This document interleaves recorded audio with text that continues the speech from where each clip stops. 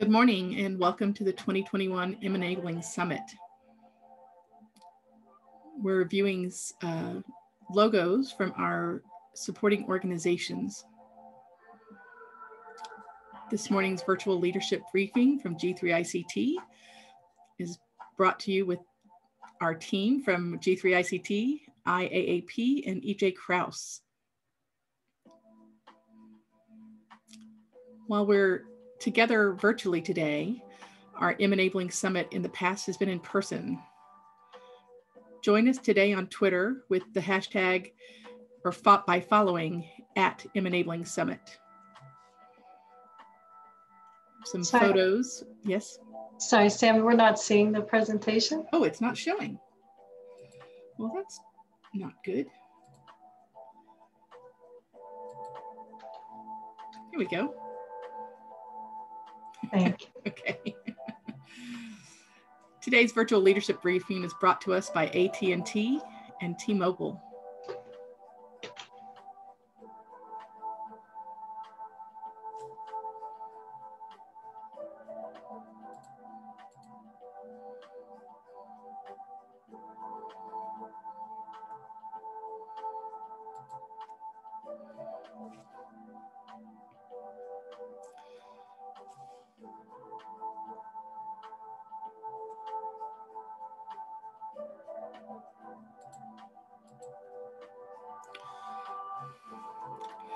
We're looking at some pictures from previous Enabling Summits. We'll look forward to being with you in person again soon.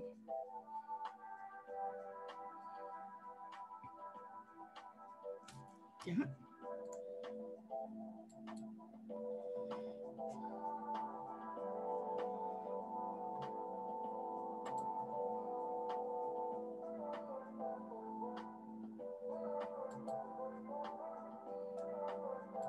I'm going to switch for a moment just to make sure that my screen is sharing my presentation and not. Here we go.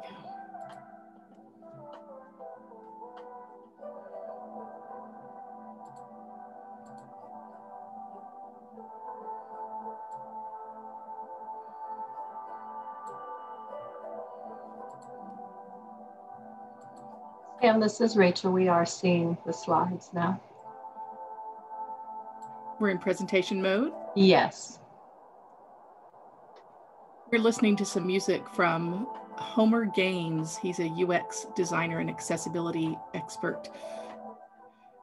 While we're watching slides from Enabling sessions past, we'll look forward to being together in person again soon.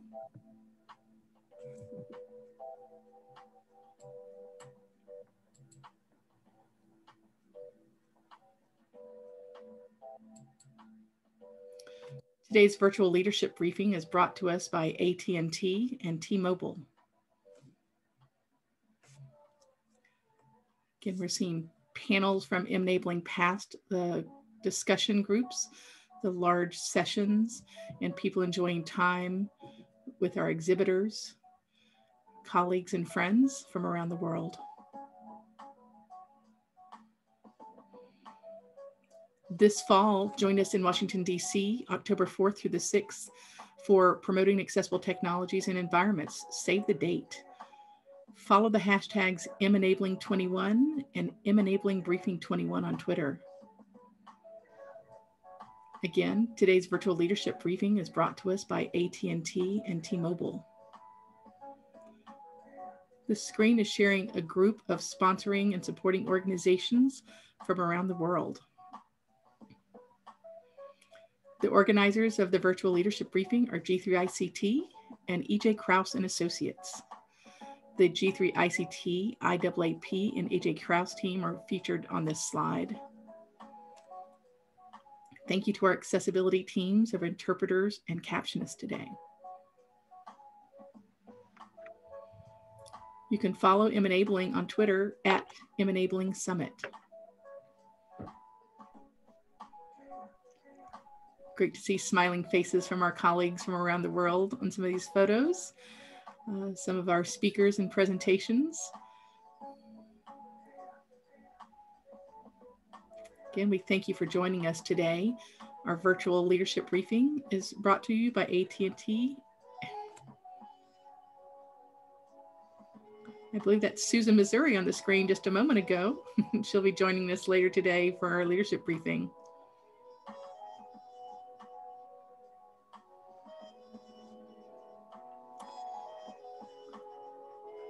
Thank you again to AT&T and T-Mobile for our virtual leadership briefing support today.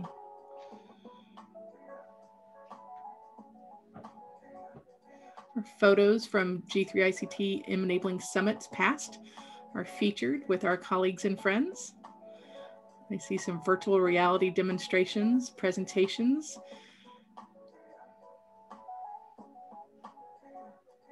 Again, thank you to AT&T and T-Mobile for their support of today's leadership briefing.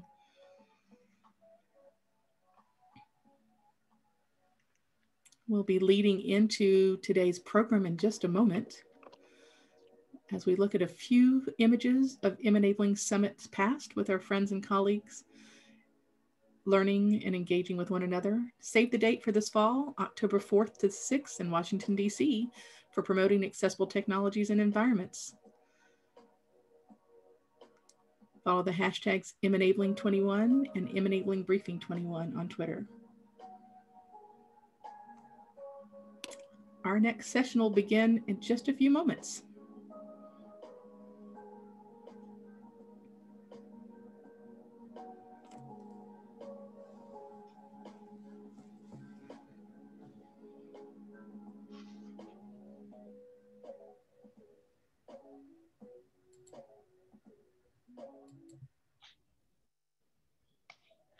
I'm going to turn the program over to Dr. Christopher Lee.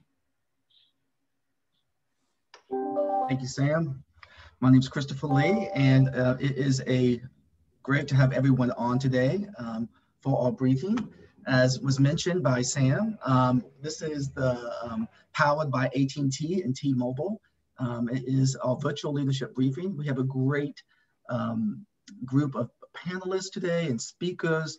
It's going to be a really great event, and we do have it broken up into two areas, so there will be a break about 12 Eastern Time, US 12:05, and other than that, we'll go straight through. My name is Christopher Lee. I am the Managing Director of IAAP and the Chief Learning Officer for G3ICT, and I welcome everyone today.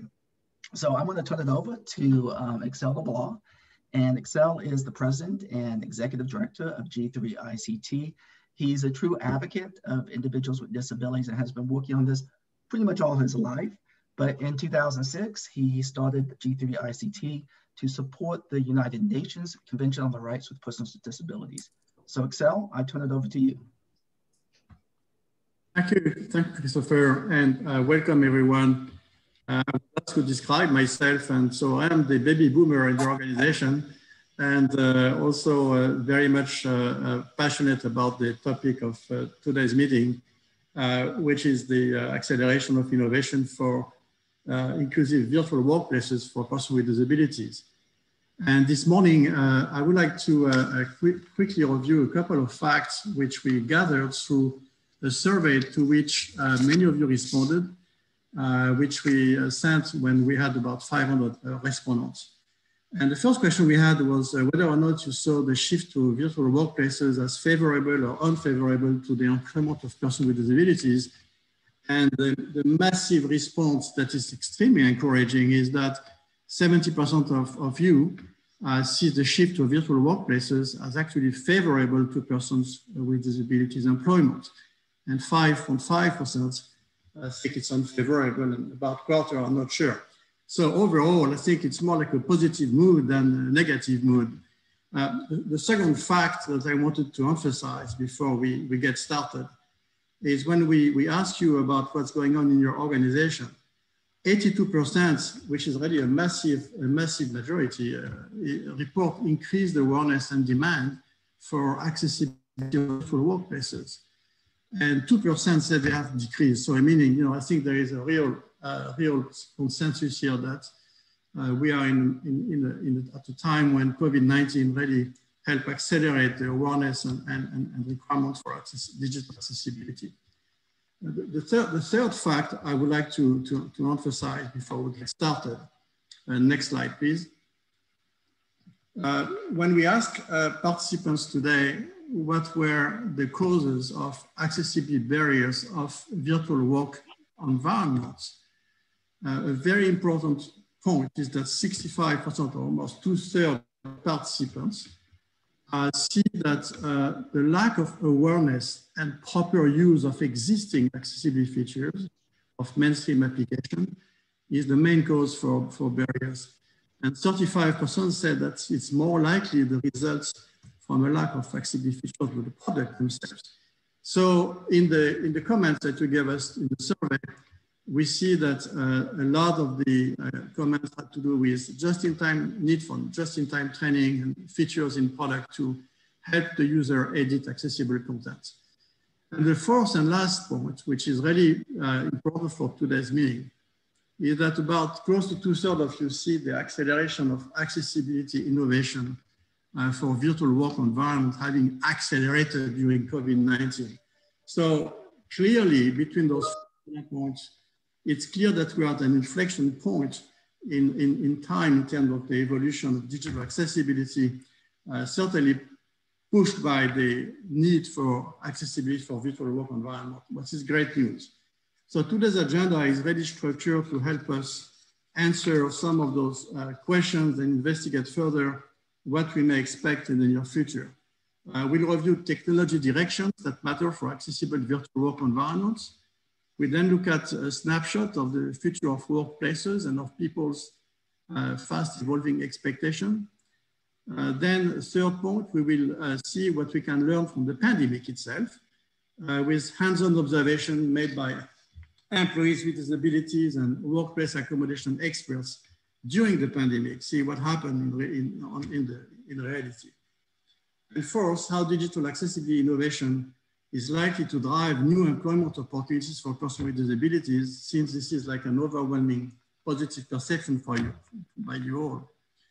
And then last but not the least, fifth point, we will try to get a perspective of what opportunities the future of work hold. With that, I would like to introduce to you our first speaker today. It's my great pleasure and honor to introduce to you Jennifer Sheehy, who is the Deputy Assistant Secretary for the US Department of Labor. As you all know, Jennifer Sheehy is the long-term advocate for the empowerment of persons with disabilities, and the mission for ODEP that she currently leads is to develop policy that increases job opportunities for youth and adults with disabilities. Now, of course, her long career has been totally dedicated to opportunities or enhancing opportunities for persons with disabilities at the Department of Education, at the White House, and at the National Organization on Disability. So Jennifer is really probably the most inspiring and qualified speaker to kick off our meeting today. Jennifer, the floor is yours. Thank you so much, Axel. And one thing I love about these virtual conferences is the outreach we're able to do and inclusion of people that can't necessarily travel. I also love seeing the numbers tick up in the participant box. And at this point, we are already at 352 of the people that are needed to make some of the changes that we're talking about today. So very, very exciting. Thank you so much for also including ODEP, because we have a big job to do. We cannot do it alone. Inclusive COVID recovery is our #1 employment priority, and we need your help. So what's our landscape in terms of numbers? You know, I'm with the Department of Labor. We love our numbers. In the world, approximately 15% of the world's population, or 1 billion people, experience some form of disability. And as COVID continues to have wide-reaching impacts across the globe, it's important to consider how people with disabilities are really disproportionately impacted by the pandemic, in particular in terms of employment. So About 23% of Americans 18 and older report having a disability. In February 2020, a year ago before the COVID-19 recession, the unemployment rate for people with disabilities was 7.8%, and the labor force participation rate was 20.7%. So the unemployment rate is people looking for work who cannot find work. The labor force participation rate is people who are working or looking for work. That is such a low number. And unfortunately, the recession has severely impacted employment outcomes for people with disabilities. In March 2021, the unemployment rate for people with disabilities was 10.2% compared to 6% for people without disabilities. And the workforce participation rate for people with disabilities was 20.2% compared to 66.8% for individuals without disabilities. So we really have our work cut out for us, but I truly, truly believe what we're talking about today, accessible technology, creating more flexibility in the work environment, more agility in the work environment is going to bring that labor force participation rate up in a way that we have not experienced before. And emerging evidence shows that COVID-19, as you mentioned, is accelerating the migration toward an economy grounded in technology and virtual commerce. This shift may have a significant impact on people with disabilities. While this transition has been long predicted, the rapid speed of change starting a year ago was certainly unanticipated. In a report of the future of the workforce by the Council of State Governments, the report noted that opportunities, new technologies like automation and artificial intelligence will create benefits for people with disabilities. And as governments at all levels and businesses move to more permanent teleworking flexibilities and allowance, the pandemic may open doors to more employment opportunities for people with disabilities. Anecdotally, a year ago, we heard from many of our company partners, business organizations we work with, that people with disabilities were actually advising their business leadership in how to transition to a virtual world, because some of them had been teleworking as a reasonable accommodation, and teleworking became something that all companies that could do implemented, and in many cases, people with disabilities were leading that charge, which I think was very, very telling. The restructuring of many jobs during the pandemic may ultimately benefit people with disabilities by making employers more willing to accommodate the need for home-based work. Recent research shows that nearly 50% of the workforce that can is still teleworking, and 25% of workers want to make their remote work permanent. I mean, even in the Department of Labor, we're an employer too. We did a telework survey and found that 80% of employees wanted to work 3 or more days a week. So there is going to be a shift, and we need to be prepared for it. So, and some of the work that ODEP has been doing in working with developers and technologists and employers and the smart people that are on this in this conference and participating as attendees, we've worked on accessible autonomous vehicle technology. We've worked on artificial intelligence, fairness and inclusion. We've worked on extended reality and virtual reality technology to make sure that people with disabilities that their opportunities are enhanced by these technologies and not disadvantaged when that technology moves too quickly and they are left behind. So with that, I am going to turn it back over to Axel, and really excited about this fantastic conference today. Thank you. Oh, thank you, Deputy Assistant Secretary Jennifer. Thank you for taking the time and spending it with us on this important issue. So I'd like to bring to the floor Shelby, and I would just share my screen here. Shelby Kapoor and Jennifer Ploy. Welcome today. We are so happy to have you both. Today's topic is going to be an interview for 15 minutes. Jennifer, we got you for 15 minutes. I'm so excited. It is going to be on the topic of technology direction that matters for accessibility virtual work environments. Shelby, I've known you for so long as a colleague and a friend, and I tell you what, you have really done some amazing things. Just to read off a couple things. I mean, obviously, everyone knows probably that you are the CEO of and founder of Barrier Break. In 2019, Shelby was recognized as one of the top 15 women transforming India. Not so shabby, Shelby. And in 2017, was recognized as one of the most powerful women in business by Business Today magazine. So Shelby, welcome. I look forward to your interview with Jennifer, and Jennifer, welcome. Thank you, Chris. Hi, Jenny. I am waiting to see how I can see her. Ah, there she is. Oh, I'm definitely here, Shelby. Good morning, good afternoon. Hi there, folks. How are you doing today? I'm good. The sun is shining in Seattle, so we take that when we can. I know that I see a few other Seattleites on here. It's a good day. That's brilliant.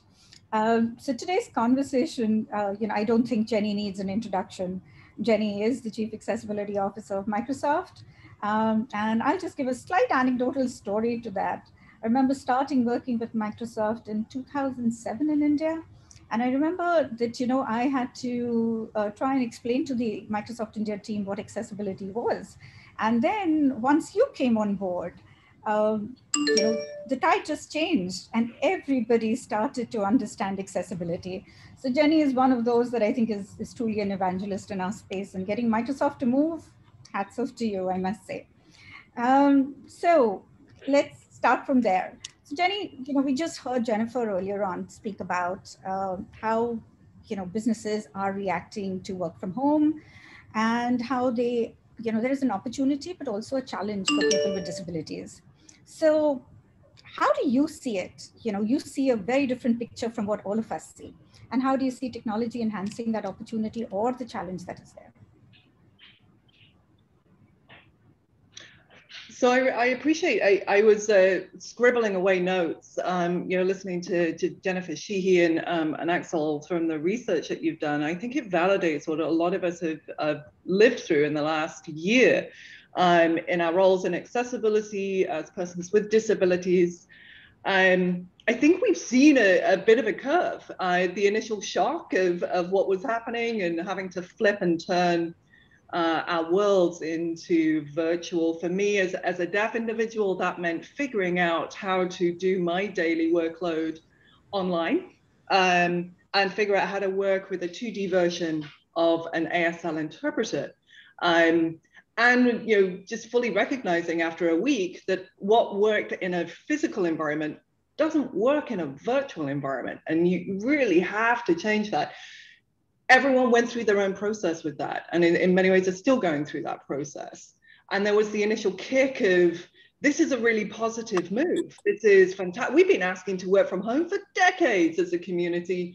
And then also the other side of things in terms of the swell that we then saw on accessibility. Our Disability Answer Desk, which is our support team here, we've had it, about 8 years now running.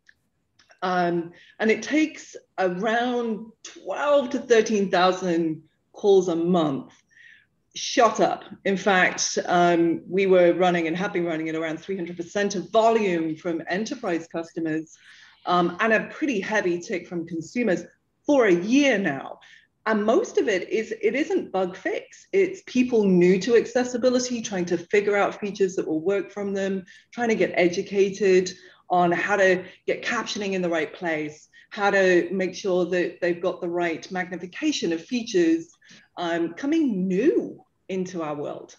And so I think, as I look at employment going out, I think we've got a heavy burden of responsibility. We've learned a lot from the virtual world. We've now got to transition to a hybrid and a new world. And so I think that there's a heavy burden on us right now. I think you hit it bang on, Jenny. I think that's what all of us felt. There was the high, there was the low, and I think we're all learning to cope with it as we go along. And then, in the virtual world, communication is one of the most important things, right? And I think the first question that a lot of the survey brought out was people yet having questions about the virtual conferencing systems, right? It is yet not so easy for people to know how to maneuver in this world, keeping accessibility in mind. And though we have, all of the solution providers who've come forward and are working towards it, we also know that there is a lot more that has to be done to make virtual conferencing accessible. So would love to hear your thoughts, and what you're doing at Microsoft and how do you see it? Yeah, clearly one of the first things that really happened was, how do I make sure that my meetings, my environments, my communication with my team was still able to happen in the virtual world. And I do think technically from an accessibility lens, again, a lot of learning. The first one that we had was captioning. Now we've got AI, we use Microsoft Teams as our predominant communications environment for Microsofties. And we had AI captioning embedded. Thankfully, a lot of the work had been done before the pandemic hit. So we had captioning there, transcript, hand raise, simple features. In fact, that was actually a feature created by a neurodiverse engineer. So that you can interrupt and not have to worry about when socially it's the right place to do so. But we saw a pretty significant uptick in that captioning. In fact, the volume on captioning from April versus February was 30x. And we don't see those clearly that was unprecedented. But we didn't have it across all of our environments. So that was one of the first gigs, was to make sure that it wasn't just something that there was equity and equality in access to these features, and there wasn't a cost barrier to them. So just making sure that those features were not just there for some folks that happened to get an early rev or had this type of license, but it was open into all of our products. So it is from free version to the very complex versions. I think the other is really the other thing that we've learned a lot is that we've done a ton on how to use different products, as well as making them easier to use. It's got to be easier to find and use accessible features. It's got to be. And so there's a lot of one-on-one and training and materials we can do, but also working on the core engineering of those. And then just listening to your channels. If you're not listening to your community and your user base, whether those are employees, customers, advocates, community, you're missing out on a wealth of insight. And so actually Disability Answered, as I mentioned, while it's a great service for people just to get the help they need, for me, it's gold dust, because I get that filtered view of what's causing headaches, what's causing issues that we can then iterate on. Are there features in there that people want to see? So, just listening, I think. We could all do a better job at listening. Let's be real. Wow. So listening to the users, and I think users have come front and center in the virtual world because we're all using this. It's not that it's just one or two of us, but we've all, just come on the bandwagon. But how do you keep pace with all of this technology? I literally find that every morning I can wake up today and see a new feature from Microsoft that I'm dying to go out and try, right? How do you make it happen, and how do you keep the team going? Because I think we need to learn that as we build other office tools and other collaborative tools, whether it's CRMs, ERPs, any kind of a tool that's being created. So how do we take that learning of yours and put it into every other kind of application that we are building? Yes, isn't that a fascinating trend in our industry? And I don't think that's just one company. I think that's the nature of technology. I've had the privilege of being here at Microsoft 16 years. And honestly, you mentioned things have changed. That's because not of one human, and definitely not because of me. It's because of an army of dedicated, passionate individuals who have really taken the charge with accessibility across every product, service, website, app, and more. We're far from perfect, but I would say it's endemic and part of our DNA. And that means that every day people are iterating on features, they're adding, they're listening to those bug requests or features, and they're embedding it into product. I think ultimately our job is really, we know that we've got a core base of people who love to test the new stuff. And we dog food our own products. That's a term in fact, I'm sitting here with the latest version of Teams that isn't out yet. We all sit here and dog food our products. That's something that actually every Microsoft employee does do. And we also test those products with people with disabilities through the Shepherd Center and through a pretty rigorous testing environment.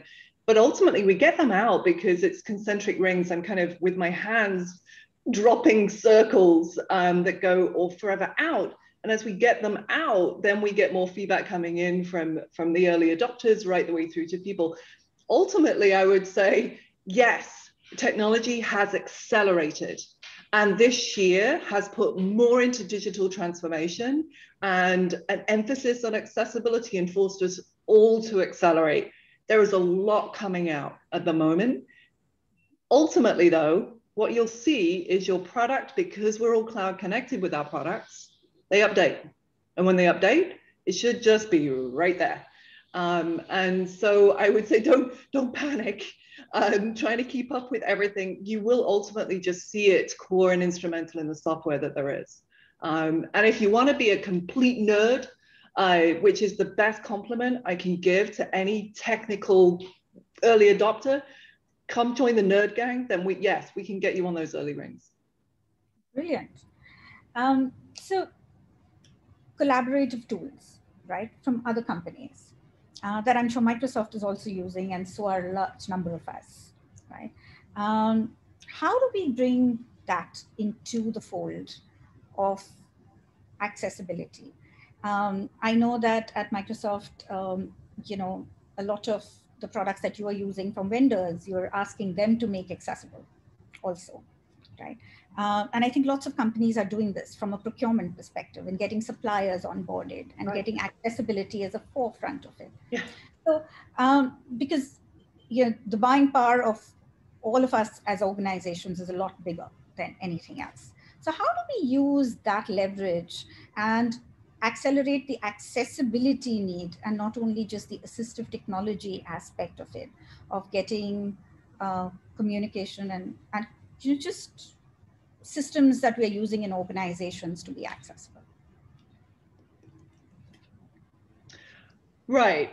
So we definitely see it like many others on the call. Accessibility is a responsibility. It needs to be managed like a business. It needs to be managed and measured. What we do internally is absolutely that. We built also a maturity model so that we can understand how we're doing. Thank you to Level Access, who we snuffed in their model, we added to it, we iterated, and we published that last year. We've got all of those business vehicles. But if you're really going to have an ecosystem where accessibility is just part of it, that includes your supply chain. We got 20,000 suppliers. They range from the huge to the small. It's been actually in our contract since 2015. And accessibility is not one you can redline or remove, because you shouldn't be able to do that.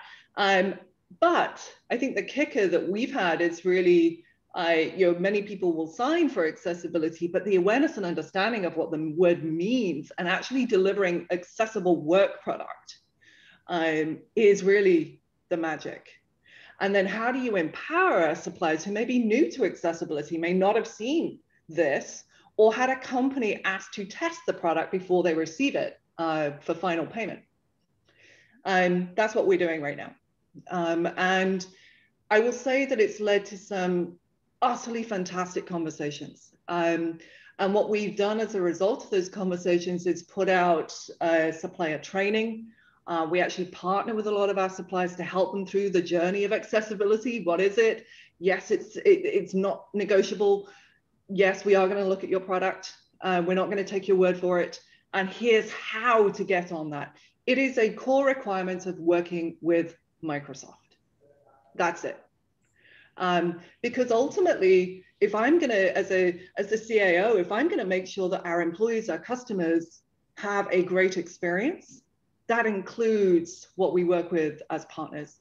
I think the other side, is Microsoft has an ecosystem as well. So it's not just what we consume, it's also the platform that we allow others to develop on. And that's always been one of the coolest parts about, say, Windows, is that you can build on top of it. And this is where you still, NVDA, JAWS, Zoom Text, I can keep Nuance with Dragon, which we're very excited to bring into the family. I think there's also the opportunity that there is to do some really cool, exciting things that add to that platform. So I think it goes both ways as well. It's a big, big responsibility, but we have to bluntly be more hardcore about it. Sign the paperwork, but then deliver. And that's where we're at right now. That's fabulous. I need to say thank you for your time with us because I think we're running out of time, but I have one last question and I literally need you to do it in a short way. What's the most exciting thing we should look for in the next couple of months coming out on some of the Microsoft products? Any insight? I see, Shilpi, you're looking for insider secrets.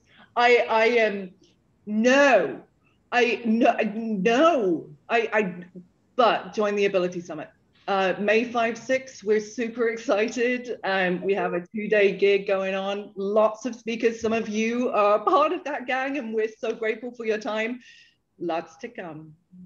Ooh, thank you. Thank you, Jenny, as always. And Christopher, back to you. Jennifer, thank you so much. Shilpi, that was wonderful. So many great points. And we appreciate your time, both of y'all, today. Okay, so moving on to our next spotlight today during our briefing. We have Lauren Romansky. She is the Managing Vice President of Gartner. Welcome, Lauren. It's great to have you here.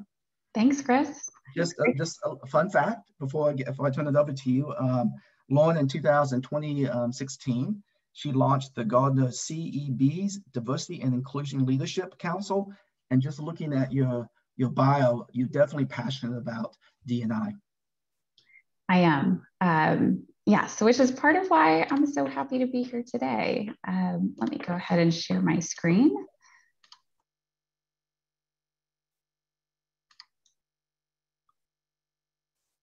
Great. Good. Well, I am so happy to be here today. I am passionate about D&I. I am also passionate about including people with disabilities as well. I work across talent segments, but this one is near and dear to my heart. For those of you who can't see me, I have brown hair. I'm in a blue sweater. I'm sitting here in some beautiful natural light here outside of Boston, Massachusetts. But I'm going to be giving a lightning talk, which is going to certainly build on Axel, Jennifer, Shilpi, and Carrie's comments. I'm glad to follow them. And I hope to bring some extra voice, including an understanding of how business leaders are imagining hybrid work broadly, even those not as far along as Carrie at Microsoft, and adding to Axel's data as well. So when I sat down to think about this conference and this opportunity, I was remembering Gartner's Reimagine HR conference 2 years ago. I was presenting about how technology will drive equality for people with disabilities, and Jennifer's comments resonated. I was pushing on the labor market opportunity and making the case. And at the time it seemed a little bit ambitious and theoretical. But all of a sudden, we have seen acceleration of a lot of those timelines, notably not all of them, but many of them. And not to mention a much needed explosion of discussions around equity, equality, and how we redesign work to maximize opportunity, which should matter for all of us too. Gartner, as a research and advisory firm, we have a long history of advising enterprises, governments, tech suppliers on how IT work design can improve top line, bottom line, and all of the employees' lives in between. As I work in our HR practice. So that means my clients are really dialed in now to that question of work and how it gets done. And so I want to share some research based on our client engagements, but as well as some dedicated quantitative study. And my colleagues began this about 4 months after the pandemic hit. And the study itself took over 6 months to put together. So we're really excited to share it with our clients.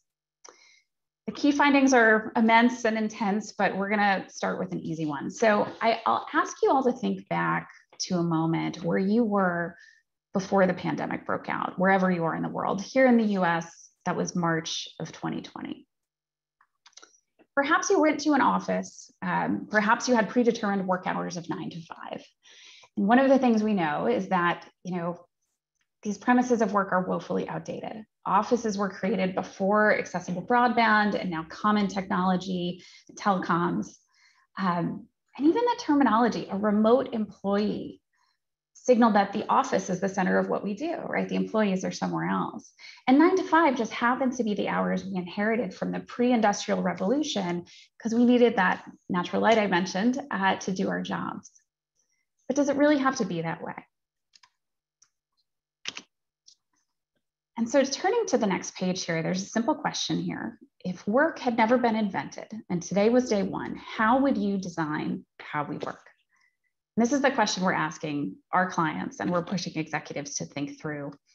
There were so many challenges of 2020 and continuing today into 2021. And, there still is this inspiring opportunity for business leaders in front of us. But we need to stop, and this is again echoing comments of those who've been here before me, to stop trying to create the world we had. It wasn't perfect anyway. We want to encourage you to consider a blank slate and consider your organizations to consider a blank slate, at least for a moment. We know that old work design left many employees out, unable to fully contribute. And that equity imperative I mentioned, it's more important today to business leaders than ever before. And recreating everything that we used to do virtually, well, that does accelerate some of that technology. It does help accessibility in some ways.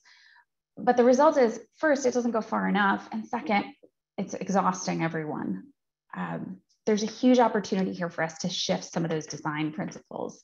And so let's start about where we are today. We're somewhere between that initial pandemic catalyst that I mentioned of more than a year ago. And we're certainly still far away from that future state that we're dreaming of here. So I have a page here that just says many found the move to remote work challenging. And again, I'm speaking with business leaders across the globe here. And we didn't get it just right when everybody moved to that pandemic. No one had a second to consider that big question that I have the luxury of posing on the previous page. There was a humanitarian crisis, a health crisis, the quickly ensuing economic crisis, and the knee-jerk reaction of business leaders across the world was to just keep that ship afloat. It's not surprising then that when the pandemic forced us into that remote and hybrid world, we felt these losses compared to the office environment. And this page shows 3 graphics overviewing those losses. You'll see first the loss of consistency. We heard time and time again, everyone's in their own environment. As you see our stick person on her couch with her cat. This brings up challenging questions. What is our culture? How do we create something consistent to hang on to and define us, who we are as a company? On the right, this loss of visibility. I don't know what my employees are doing anymore. It's shown here with a depiction of an Outlook calendar blocked, but you can't see any of the details. We hear that from our clients. Everyone's work patterns are obscured. What are they doing? And certainly managers and senior leaders are really worried that we weren't working. And we heard that a lot too. And then lastly, at the bottom, I think this is probably the most bemoaned loss we heard from our clients. We are losing that serendipity, that magic, that innovation, everything is scheduled now. And so these 3 perceived losses and characteristics had a lot to do with how we used to do work. And those teams and leaders wondering how to handle these dynamics without that physical space. And so here's a page. The headline is just solve the problems with an office-centric design. And the pandemic happened quickly. And for some orgs, it was a matter of days or weeks. And for others, they may have been planning for a couple of weeks or months. But it's understandable that they keep working the way we were before was the common goal in that aftermath. So the losses we just discussed, what were we going to do about them? Well, first, there's consistency. Clients wanted to provide a consistent work experience and will rely on this work principle of equality of experiences. So then we virtualize. And this is again good for some, but it doesn't go far enough. We have these new tools, software expectations of how we work together in an online way that emulate the office. That second challenge around tracking, visibility, knowing who's doing what and when, well, it's led us to this work design principle of managing performance by inputs. And we have so many leaders who are developing new ways to track employees and understand those inputs and where they are. And then lastly, solving that loss of serendipity. Well, our client's work design principle here was to enable serendipitous connection. And what did we get? More meetings. And this provides some innovation by chance, and ensures that employees are connecting. And so I think everybody said, okay, we're managing, that should help. We can recoup those losses, in our new remote world. And you'll see here, though, the result is on this page is the icon of an office. We're remote, but to what ends? We're still in a box. We're still holding on to the idea on the page here that location is the stable pillar we design work around. We've just managed to create that digitally. And most of us may recall how overwhelming that transition was. And as I look at these approaches and honestly evaluate them, maybe it's not so bad. It certainly could have been a worse transition for employees and organizations overall. But now, we see in a recent survey that almost half of organizations are expecting to have 60% or more of their workforce remote after the pandemic. 87% of organizations say they'll have more than 20% of employees working remotely. And with that kind of longer term horizon, this current remote environment we're in right now is not going to be what's going to work for the future. So that's what I have here. This idea it's not working. A headline on this page, how current strategies are adding to the problem. You see a stick person, looks kind of like me sitting at my desk here, with just this kind of frustration emanating from her head. And I'll put some data behind this too. 96% of HR leaders told us fatigue is a problem in how we're working today. I'd imagine we all know that. We see it in the headlines, we see it in our teams and in our own houses. But our clients are less aware of how those strategies I just overviewed are making things worse. Let's assume there's a baseline fatigue for this stick person here on the page, and they're experiencing from working at home. There's fatigue from just components of digital work, digital distractions, virtual overload, those always on expectations. We were able to quantify that, and it turns out that adding virtualization, this idea that just everything we did in the office, we can now do somewhere else online, it makes it 30% more likely that our employees feel they're working too hard. And if we track our employees' work, that theory of inputs, and track and make sure that's happening, it makes employees more than 90% more likely to pretend they're working. And lastly, let's add more meetings. Our solution for that loss of serendipity makes it 24% more likely that employees are emotionally drained from their work. And so if we're going to do this for the long haul, we can't recreate what we had in the office in our new hybrid world. Now on this page here, it's not without note, is that employees with disabilities are doing okay in this new world, and on the whole, better than in the office. And I love Axel's stuff that opened this about the number of attendees here who find it favorable. That's true of employees writ large, but it's true of employees with disabilities as well. And 2 data points here.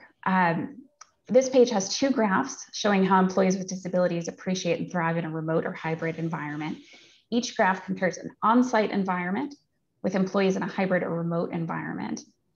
The orange bars represent employees with disabilities, and the blue bars are for overall employee average. So on the left, we asked a question: my team ensures all team members feel equally heard and respected. On site, you can see 64% of respondents without disabilities agreed that was true, but only 56% of employees with disabilities agreed. But in a remote or hybrid environment, however, those numbers jump. For employees without disabilities, it's 71%, and it's 81% overall of employees with disabilities. Now, to be clear, even this 81% isn't great news in the hybrid world. It certainly could be better, but the jump from just about half to more than 3/4 of employees saying that their team is functionally inclusive in a remote world is a significant improvement. On the right, we asked a different question. My manager aims to provide equal access to their time on all of their direct reports. And even on-site, employees with disabilities outpace the overall employee average here, but still only 60% responded yes. So what do we do instead? As suggested by the top here, let's redesign work for the hybrid world. Instead of those design principles we started with, we're asking clients to shift to a human-centric world. On this page, we have our office-centric design on the left, an arrow moving us to the right of the page towards the human-centric design. We can all take on hybrid and kind of harness that positive story we saw on the previous page and make it better so all of our employees aren't fatigued, aren't languishing. That's been Adam Grant's big article this week. It's really, really cool if you haven't read it, and have the endurance to go the distance. So a new work principle, let's focus on equality of opportunity, not experience. Let's focus on performance by outputs, not inputs. And let's innovate by design and not by chance. As we shift those principles in the context of our new realities, hybrid remote gives us these practical to-dos. And these are the conversations we're having with our clients daily right now. First, you must give employees the flexibility they need to step away from distractions, create their best environment, set their own schedule, their own workspace. Employees need that. And the way to do it is to approach it from the bottom up. We need to listen, another theme that's coming back. Second, driving empathy from our leaders. We need leaders today who tell us to get off our laptops in the world where we're struggling to connect and support us in making those connections where we need to. And lastly, hardwire that intentionality into how and where teams collaborate to limit those draining interactions and open networks. That's going to create equity. Rely less on meetings as the primary source of working together. So what human-centric gets you, you see on this page some outlines I'll read over here, a 44% reduction in fatigue. If you do those kind of second set of design principles I just mentioned, a 45 percentage point increase in intent to stay, and finally a 28 percentage point increase in employee performance. Okay, this page here, redesigned for accessibility. This is an accessibility toolkit one of my colleagues recently authored. It shows a visual of the design cycle. On the left, you see a customer problem leading all the way to the customer solution with steps like ideate, design, test, moving from left to right. But importantly, an orange arrow reading accessibility goes throughout. And so many times when I talk with clients about any underrepresented or marginalized talent segment, I hear about averages. What's happening as leaders adjust and make plans with employee input generally? They're happy to have some data, they're happy to have some points, here's what we're gonna do for our employees. But what's exciting right now for this important pool of employees with disabilities are first, what's good for the average worker right now, figuring out a way to sustainably create a hybrid remote work environment is good for everyone. We're aligned with the average. Our interests align, it lowers that need for organizations to accommodate, to think farther, to go further. And so that when I hear the favorability of where we are now, I think that's been some of the progress, that alignment. But the second piece is that everything is being redesigned, and that's what's on this page represents. When we talk to HR leaders, to talent leaders, performance management, the way we talk about succession, the way we set up our intranet, all of our internal communications, everything is being redesigned for our new work environment. And this opens the door. It opens the door for inclusion, for accommodation, for innovation. And if you're familiar with any of the nudge work, inclusion nudges, for instance, or how to change these prompts to ensure inclusion, process redesign is a really, really great place to start.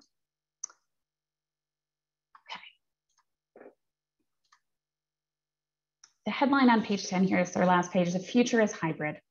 We're working with our clients to ensure we're adapting to an employee-centric design. This page shows the square peg of the office-centric design on the left here, fitting into that office environment.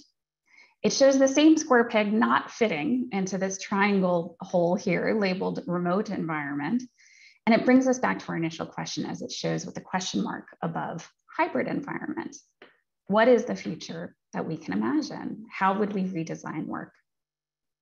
So as we redesign that round peg for that round hole, we're suggesting organizations give employees the flexibility they need to step away from distractions and create their best environment. Set intentional collaboration norms to limit draining interactions. And third, drive empathy from leaders. If we can take that momentum afforded as processes are redesigned and optimized for equity, we'll be well on our way. And so we're looking forward to working with our clients on that next normal. It's not going to be smooth, it's not going to be simple, but there are a lot of opportunities, a lot of possibilities, especially for employees who have yet to be fully enabled and included in the workforce. Thank you. Lauren, thank you so much. And thank you for your time. Interesting points. We're so glad that God is in this space and feeding us data. So again, thank you for your time. My pleasure. Thanks for having me. So we've got a poll talking about data right now. And this is a survey poll that's up on the screen right now. And I'll read the questions. And we're going to pause and give it some time for people to answer the questions, then we'll give the results.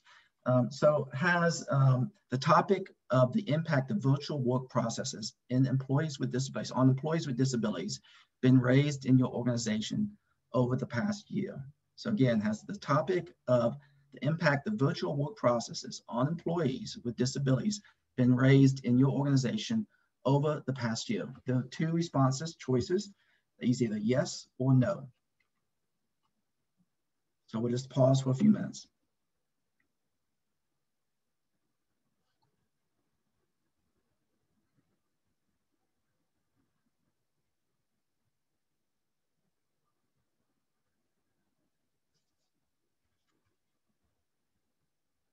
Information is coming in real time right now.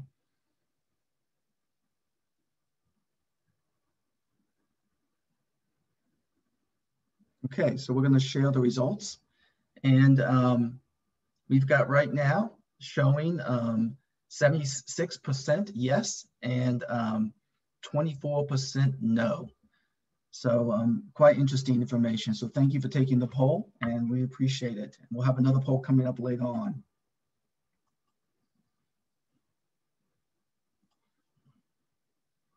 Okay, so our next panel discussion, I'm pretty excited about it. We have a great group of folks that Maria is going to introduce to us. It's on hands-on observations made by employees with disabilities and workplace accommodations experts during the pandemic.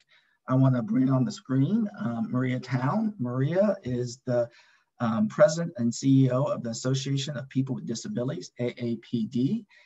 She has served as a former senior associate director in the Obama White House, and she has been named recently to the Susan Daniels Disability Mentoring Hall of Fame.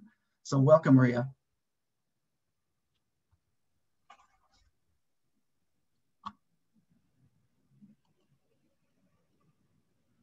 Maria, we have you still, there you go, your mic is off.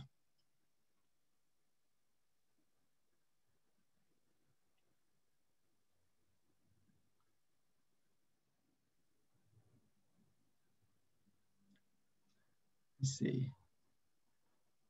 We are pausing just a second right now. This is Christopher. Maria's getting her audio.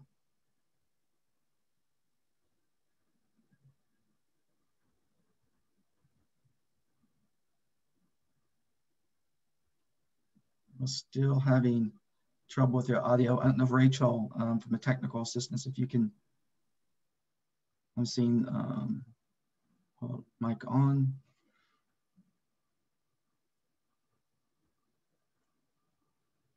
Okay, give us just 1 second as we get Maria back on.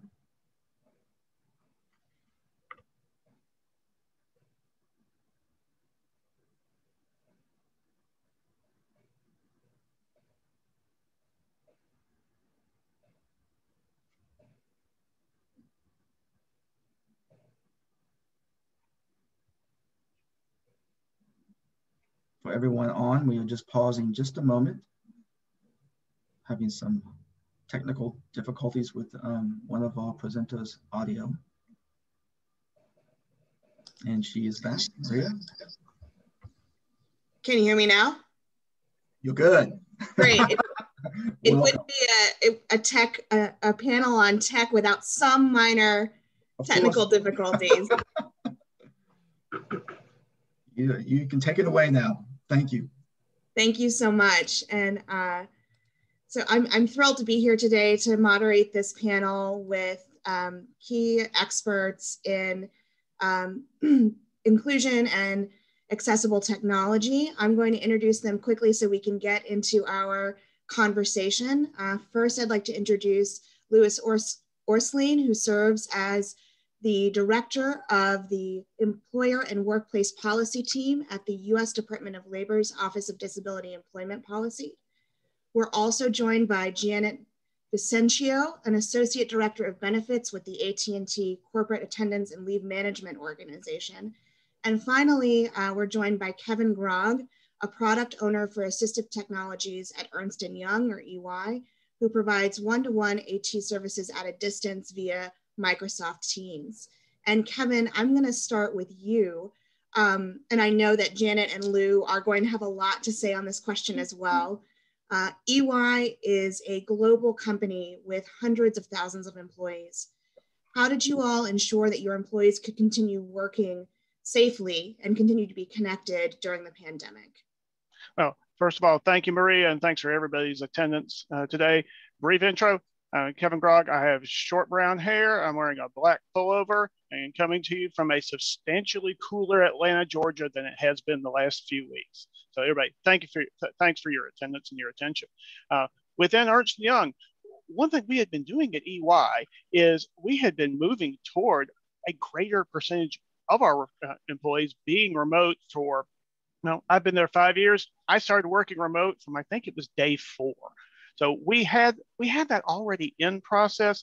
It allowed us to transition, I won't say smoothly by any stretch, but we had a foundation for remote work that allowed us to transition. And everybody, to give you sort of a numbers example, we are a Microsoft Teams shop. And our original plan at the beginning of 2020 was 1 year, a 365-day rollout around the globe. We're in 150 countries, north of 300,000 people. We're going to take a year. We're going to do it slowly, pace ourselves. COVID comes. We changed it from 365 days to 14.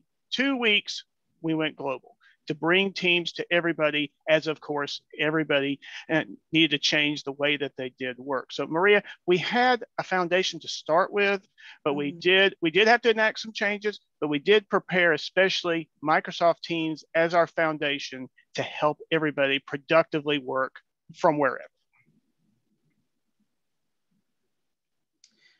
I think that's so important to acknowledge that whatever foundation companies have, they can use to pivot to make things continually more accessible.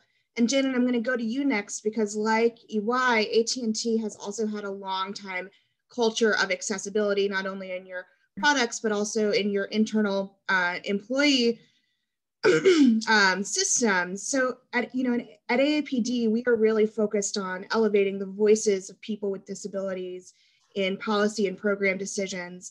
And so I want to know how AT&T worked with your Abilities Employee Resource Group to prioritize accessibility during the pandemic.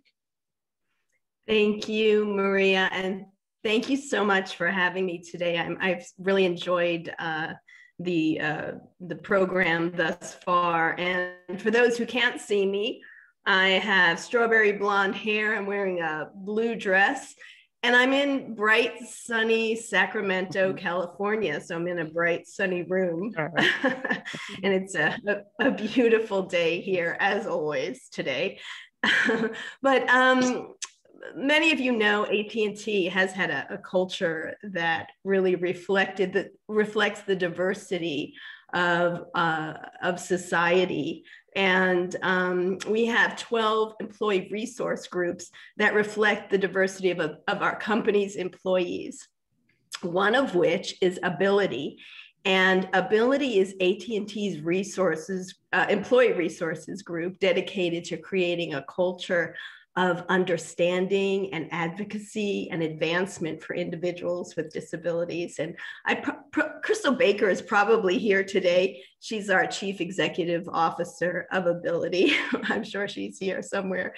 I'm with the HR organization at AT&T for the last 25 years and have a real passion for ensuring that ensuring AT&T's commitment to this culture continues.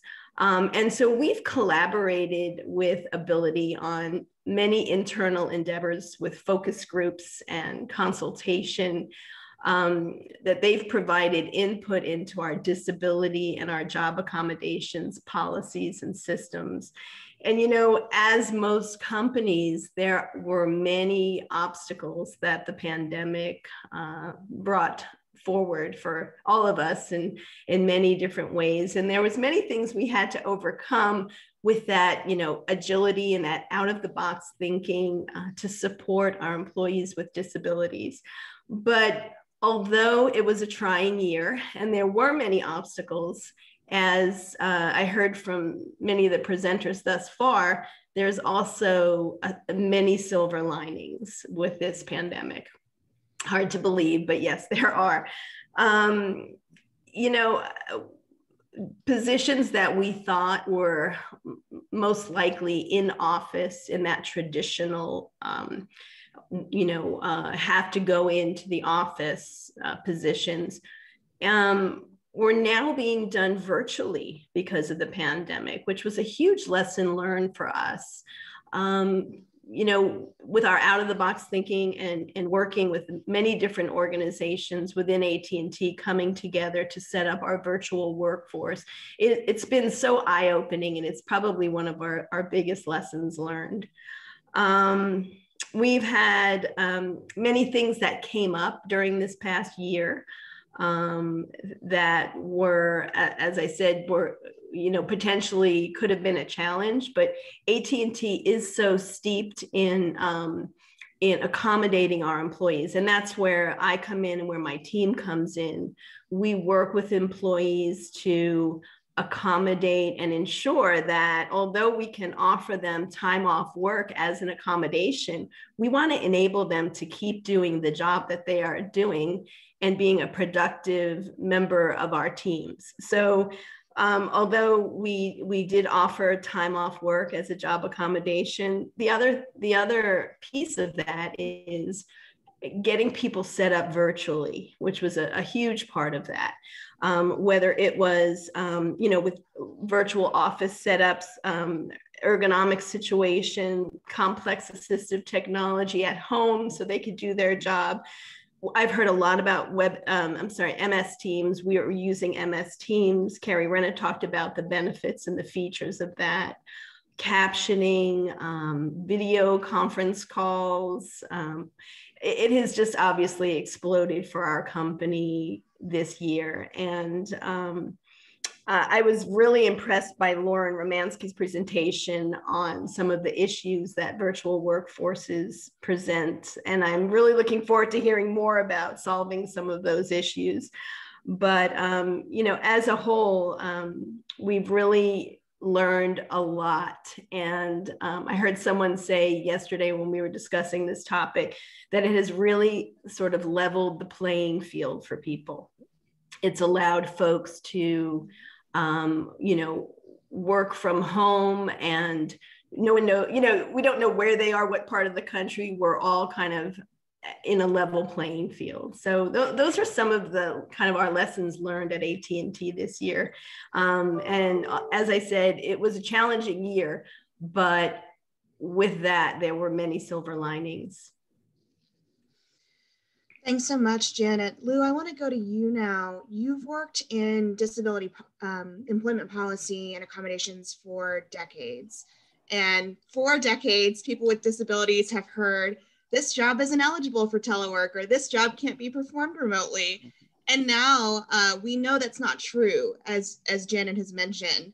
So what can employers do to ensure that this workplace flexibility we've had during the pandemic and other opportunities are maintained as we move towards a post-pandemic reality?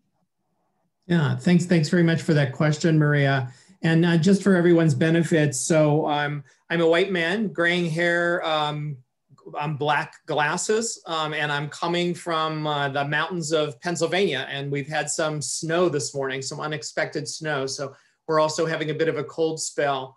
You know, what I think is really is the important thing is exactly what you said, Maria, is that the first takeaway from the pandemic is that jobs that were presumed to be office-based really can be done from home and be done effectively, and people can be productive. And it's amazing, as Kevin points out, how quickly we've been able to adapt environments. I mean, it's just absolutely unfathomable a year ago that we could have moved so far so quickly. But I really think there's a number of short-term and longer-term tasks to remember. I think as we start to see employees returning to the workplace, or we're look at now a longer-term plan to sustain people in the workplace, I think it's going to be really essential for us to re-engage, to either continue or reinitiate the interactive process for employees who have had prior accommodations or those who have new accommodations because of the setup that they have now. We'll really need to tease out what's the most effective working situation for the employee and the organization as a whole. So that's going to take some work on organization's part.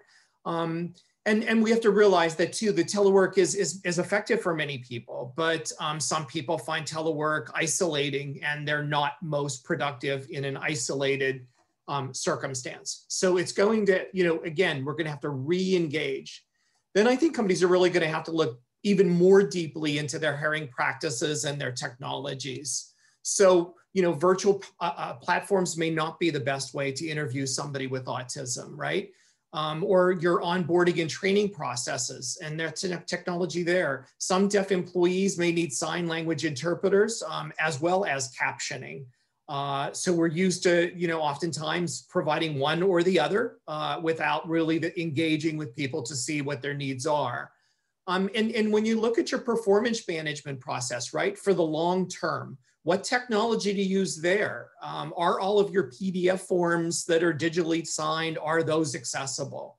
So we're really going to have to look at all of these facets of the employee life cycle and all of the processes, and particularly, again, with more of a teleworking mode and this hybrid mode, what is accessible, what isn't accessible, and develop a plan.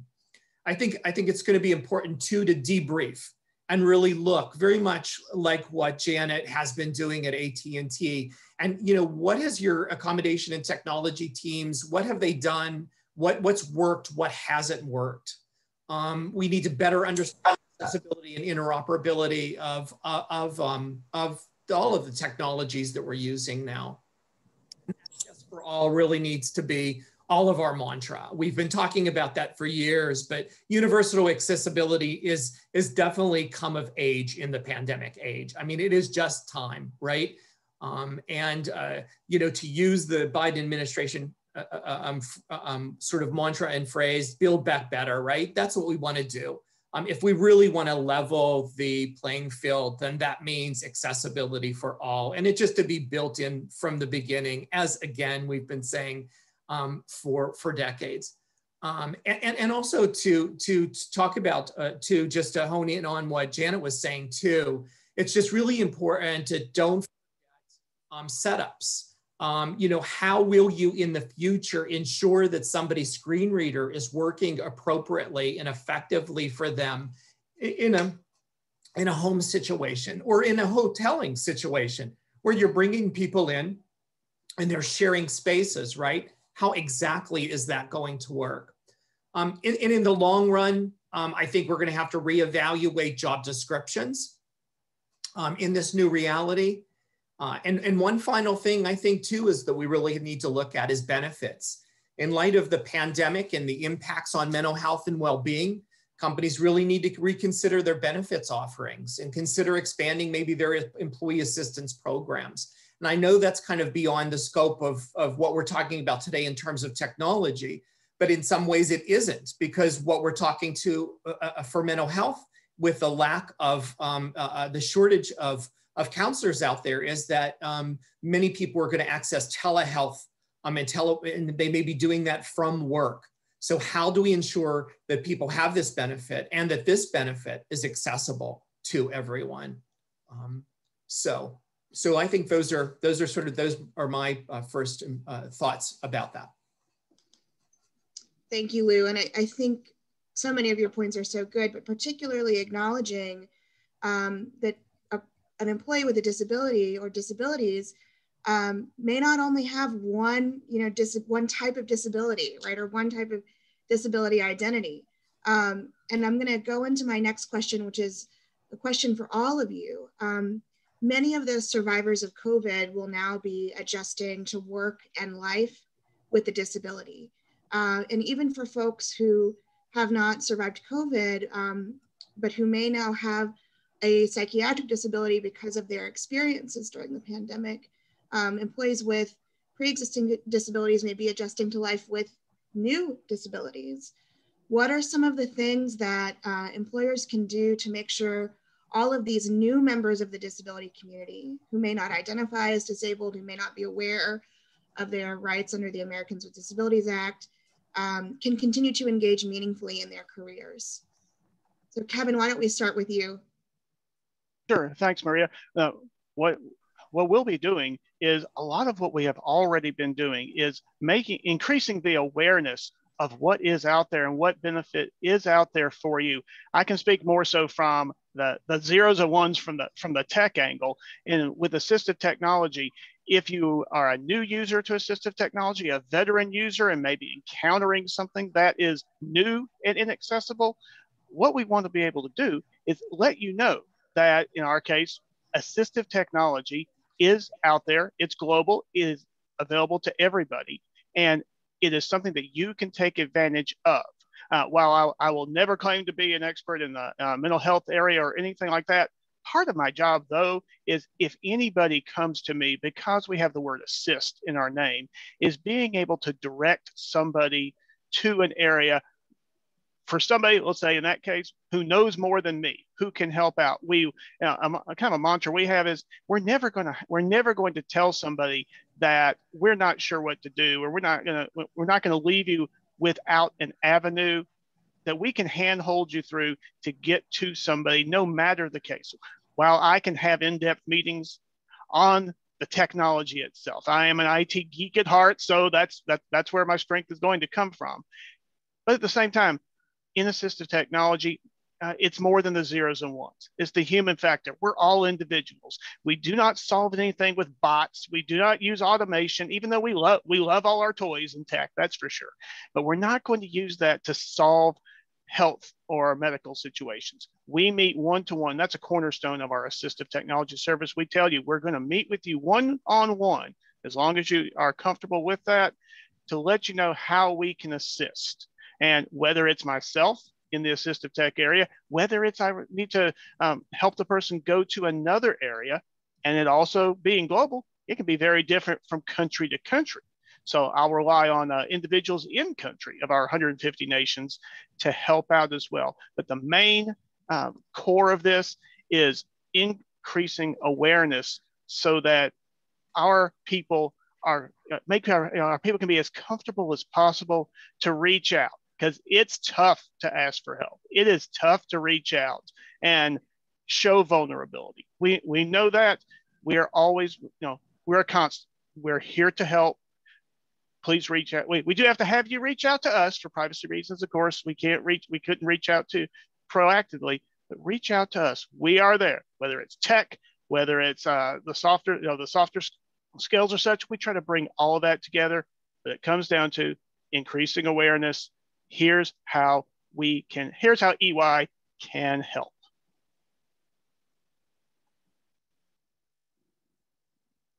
Janet, how about you? Yes, thanks, Maria. I was hoping you'd call on me next. I agree with Kevin, and what EY is doing. I feel like AT&T is in the same realm of things. We're not going to solve things with bots, like Kevin said. I always say you can't take the human out of human resources. Okay, the most important aspect is that we continue to engage with our employees, listen to them, and determine how we can best support their needs in the workplace. And awareness is so key, because like you said, there are supervisors who may not even realize they have folks on their team that may need assistance. Okay, so it's really educating, advocating, and empathizing with our employees. Okay, and my advice to employers would be to have a well-established process, so that when a supervisor, or a person determines that they need assistance, there's someplace they can go to, okay, where they can have, they can get that assistance.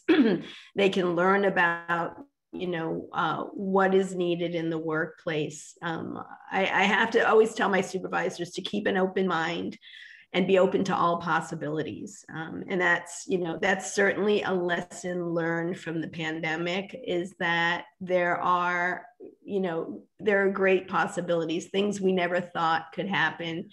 Like Lou said, happened quickly. And we have these virtual workforces now. We have, we're using new technology, and it's 1 year into this, and hopefully it's coming to an end soon. But we have to be open to possibilities. And I believe awareness, like I agree with Kevin 100%, is just being aware of your employees' needs and being able to guide them as to where they can get assistance, and then having those folks there, like myself and my team, who are ready to assist. And Lou, you're going to give us your thoughts, and that'll be our closing thoughts as we've reached the end of our panel. So Lou, take us away. Sure. So I just totally agree with and second what Kevin and Janet suggest. It's awareness. I mean, awareness is so important. And this is an awareness of a good, inclusive infrastructure and robust interactive process. So what we know works and what we know does work over the decades is a robust and well-communicated accommodation policy and practice. You'll also need an integrated, well-communicated telework policy in place that is inclusive of telework as an accommodation. You need a readily accessible fund that can quickly procure the accommodations that people need. You need an expedited process for that, not the standard procurement process. And that may be a centralized accommodation fund or not. Different organizations do it effectively different. And you need an accessibility and interoperability expert like Kevin. I mean, that's one of the best practices over there at EY, that they have a position and someone like Kevin who can really troubleshoot. So, and through all of these processes, then I think that, we really will hear the needs of employees with long COVID, and, we could respond then to the adjustments as necessary, so that we can ensure that they are kept productive. And if they need to re-enter the workplace, that that there is a continuum for re-entering the workplace. I think that there's one cautionary tale though. I think there might be the tendency to over-medicalize long COVID and the health effects. So I would really suggest that we all resist this. And again, we focus on what's important. What's important is what is challenging the individual and what kind of adjustments can we be made to, overcome those challenges. And be sure, of course, to speak with their consultants at JAN. And I think, we've shown so much resilience and agility over the past year. I really think that if we do this, we will continue to hire and retain the best talent, and that includes people with disabilities. Thanks so much, everyone, for joining our panel today. I'm now going to turn it back over to Christopher Lee. Have a great day. Thank you so much. Thank you very much. Thank you, panelists. Excellent points. Well taken. We're going to take a short break here, 3 to 5 minutes, probably about more like 3 minutes, and then we'll bring on Susan and our next panelist and lightning talks. So again, short break, come back 3 minutes, and we'll start again. Thank you.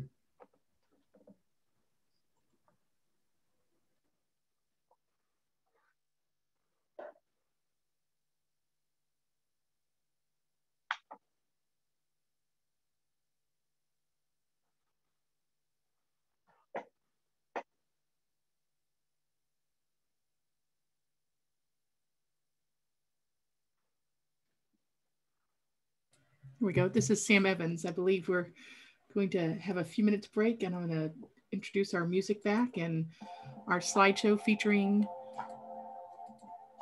oops, get our slideshow back.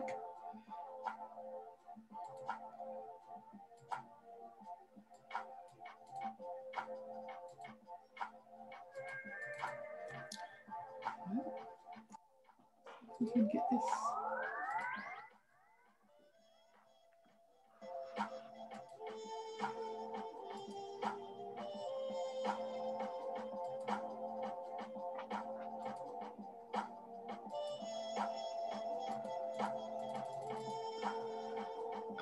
Having some challenges here.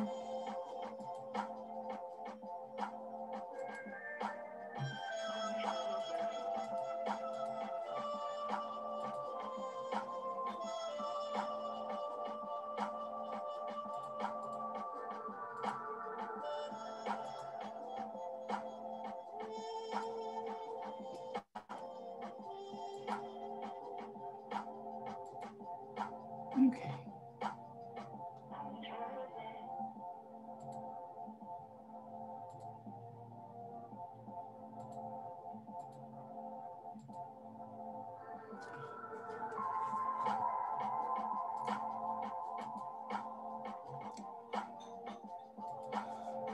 We are displaying some slides from our sponsoring and supporting organizations.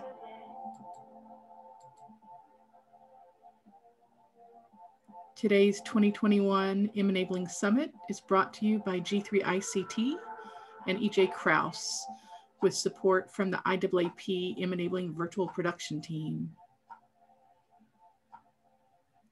We appreciate our accessibility team of interpreters and captionists. Follow the tweets today at hashtag M-Enabling21 and hashtag M-Enabling-Briefing21. A few images from M-Enabling programs in person. We'll look forward to being together in person again when it's best for everyone. Today's leadership briefing is powered by AT&T and T-Mobile. Familiar faces in our images and photos from M-Enabling sessions in the past, with opportunities to network, engage, and learn.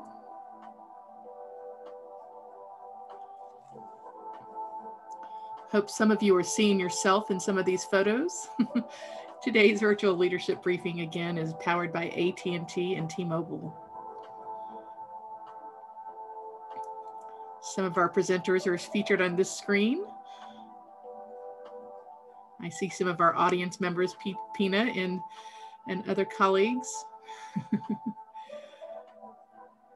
At M-Enabling Summits, Christine LeBlanc often brings a xylophone and sounds a soft tone to alert us it's time to go back to sessions. So we won't have that today, but I'll let Dr. Christopher Lee let us know when we're ready to come back from our break today. I think we're ready, Sam. This is Christopher. Thank you for that audio description. Always very nice. So we're gonna jump into our second part of the briefing. We're a little tight on time, so I'm gonna be a little bit more aggressive on getting everyone under control a little bit. So Susan, if I jump in, forgive me. So our next session is in two parts. Just share my screen here.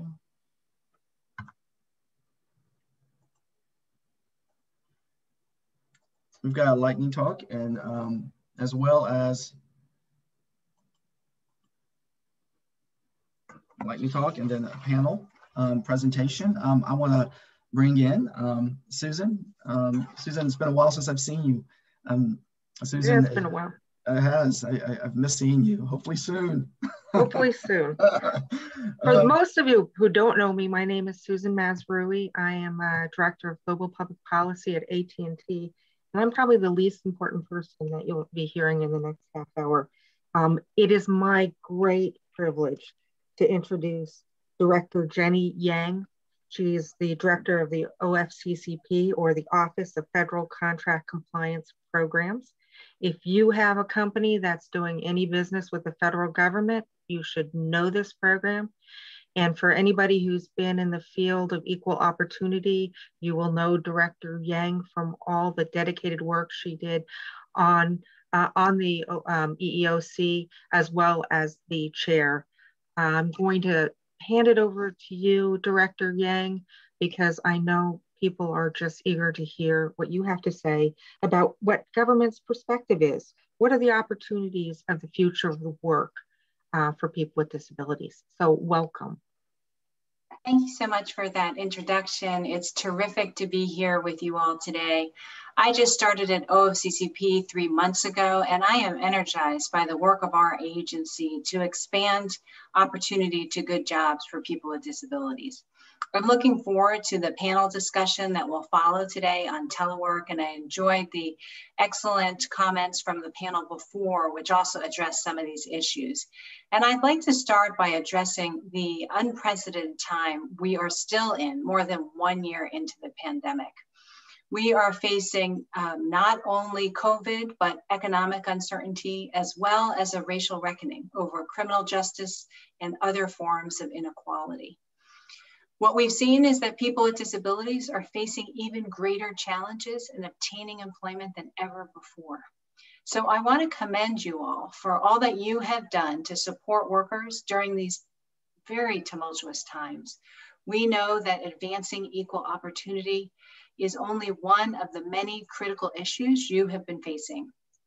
And OFCCP is here to be a partner in helping federal contractors navigate the many challenges as we transition back to in-person work once it is safe to do so. I expect that the future of work will change dramatically after our experience during this pandemic. And chief among this is how employers will use telework in the future. In the context of the pandemic, a key issue for employers is how they will ensure workers have access to the tools and technology they need to succeed. And this has been especially important for people with disabilities. And before I go into these issues further, I wanted to share a bit of background on the work of OFCCP for those of you who are not familiar with the agency.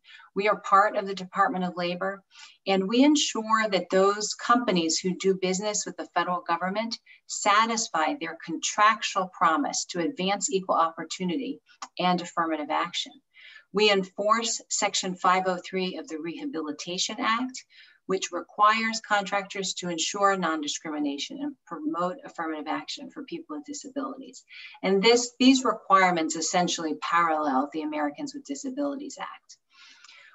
These requirements also include an aspirational disability utilization goal of 7% for federal contractors, so 7%.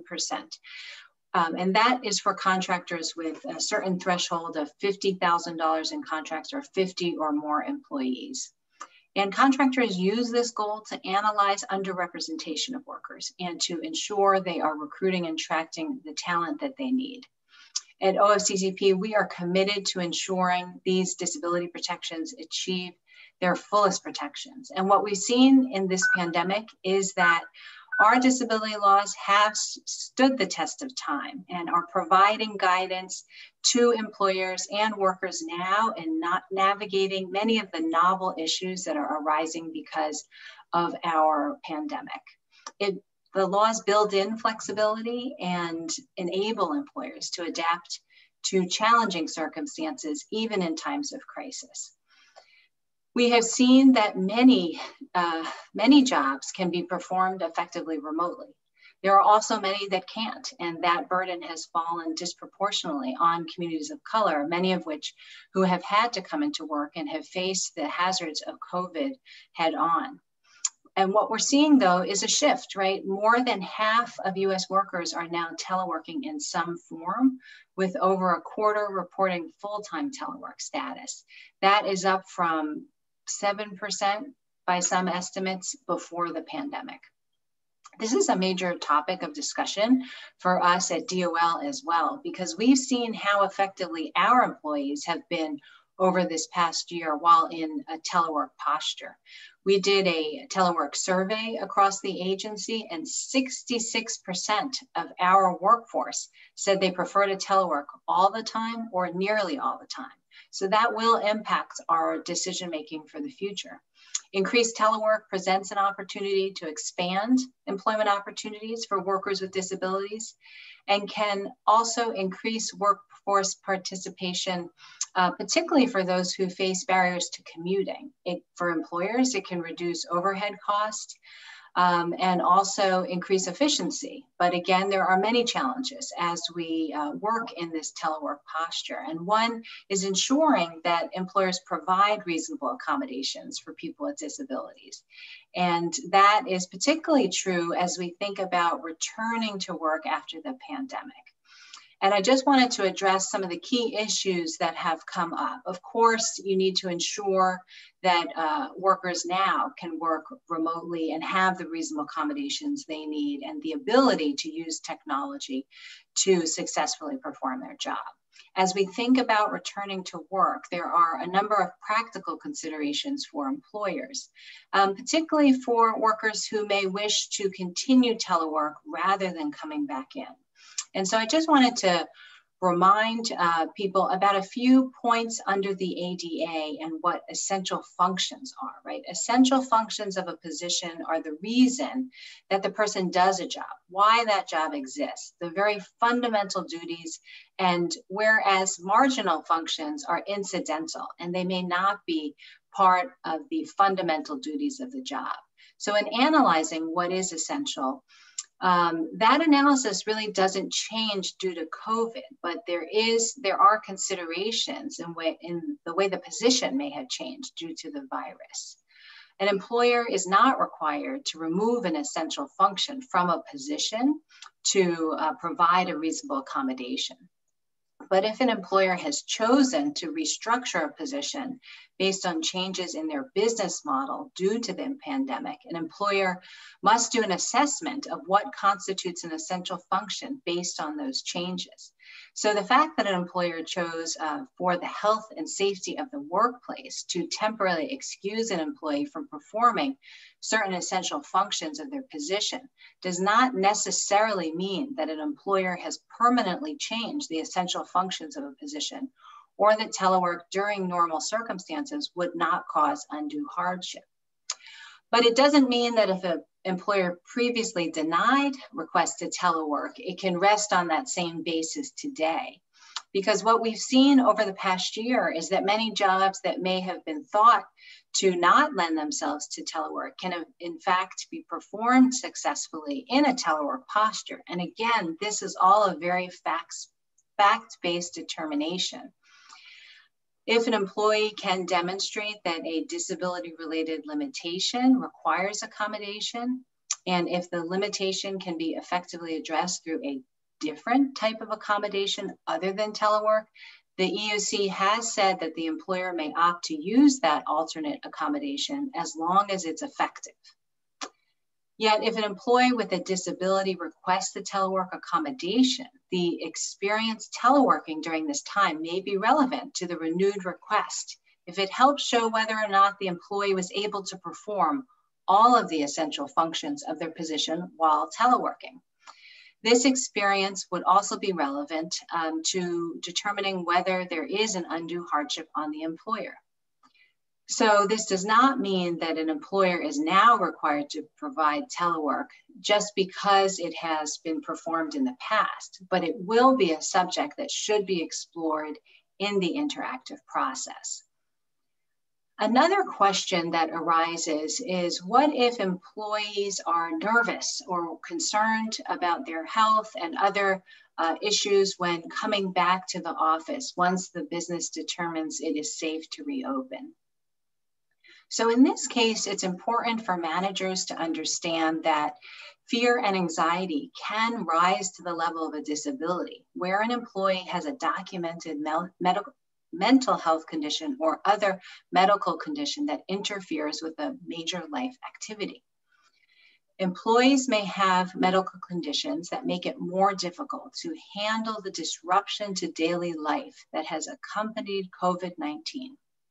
For example, employees with PTSD or other documented mental health conditions may request reasonable accommodations based on specific manifestations of these diagnoses.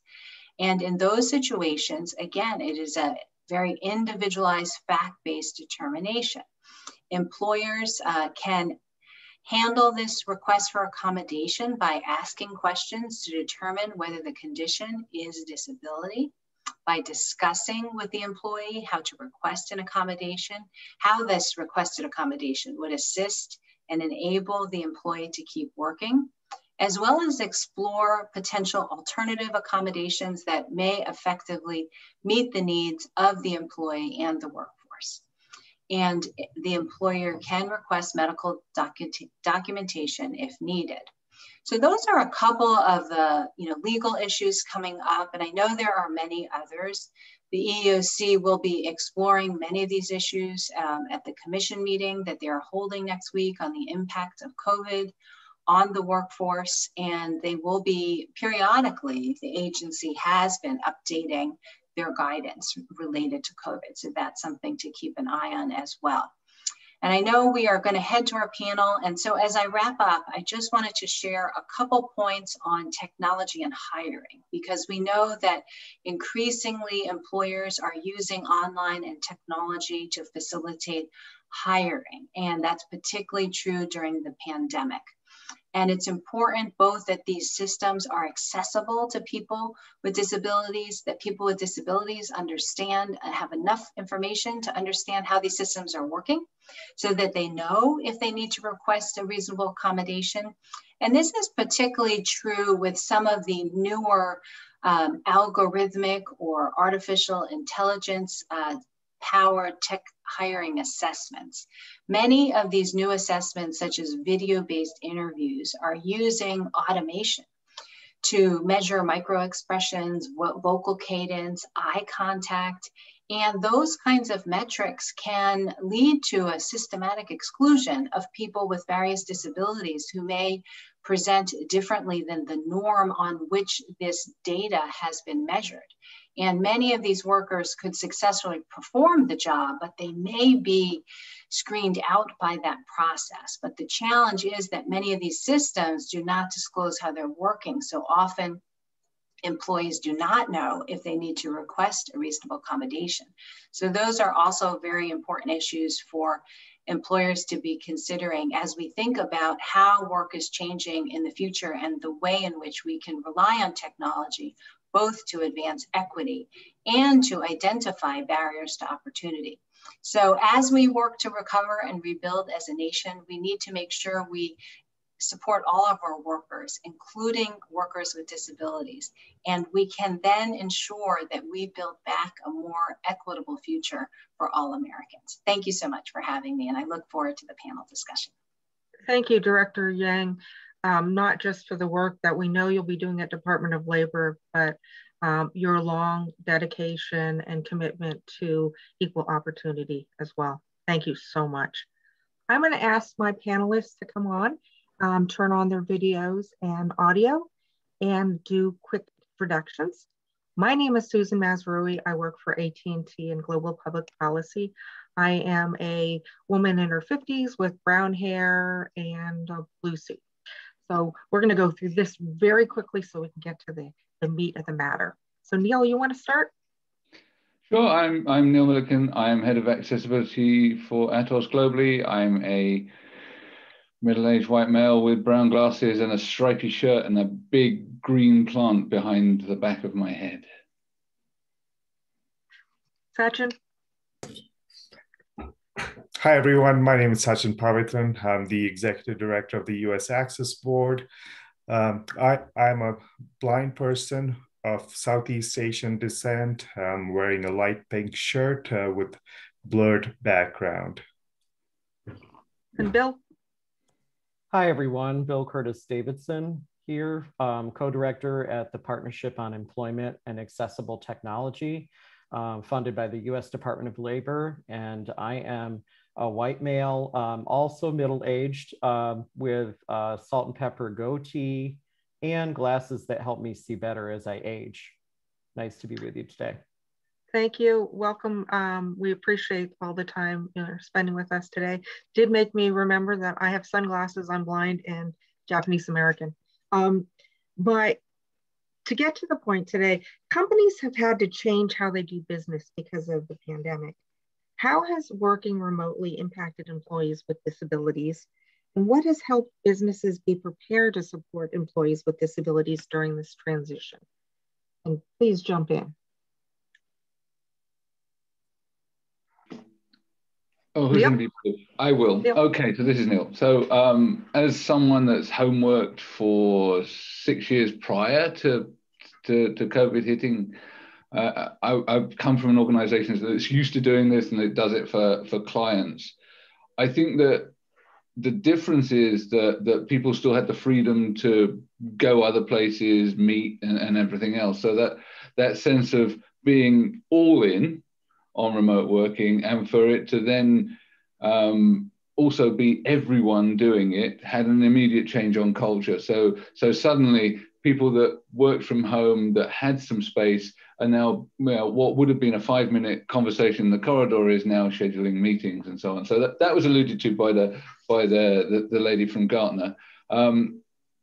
We also had people with disabilities working and had an informal network of support in their offices.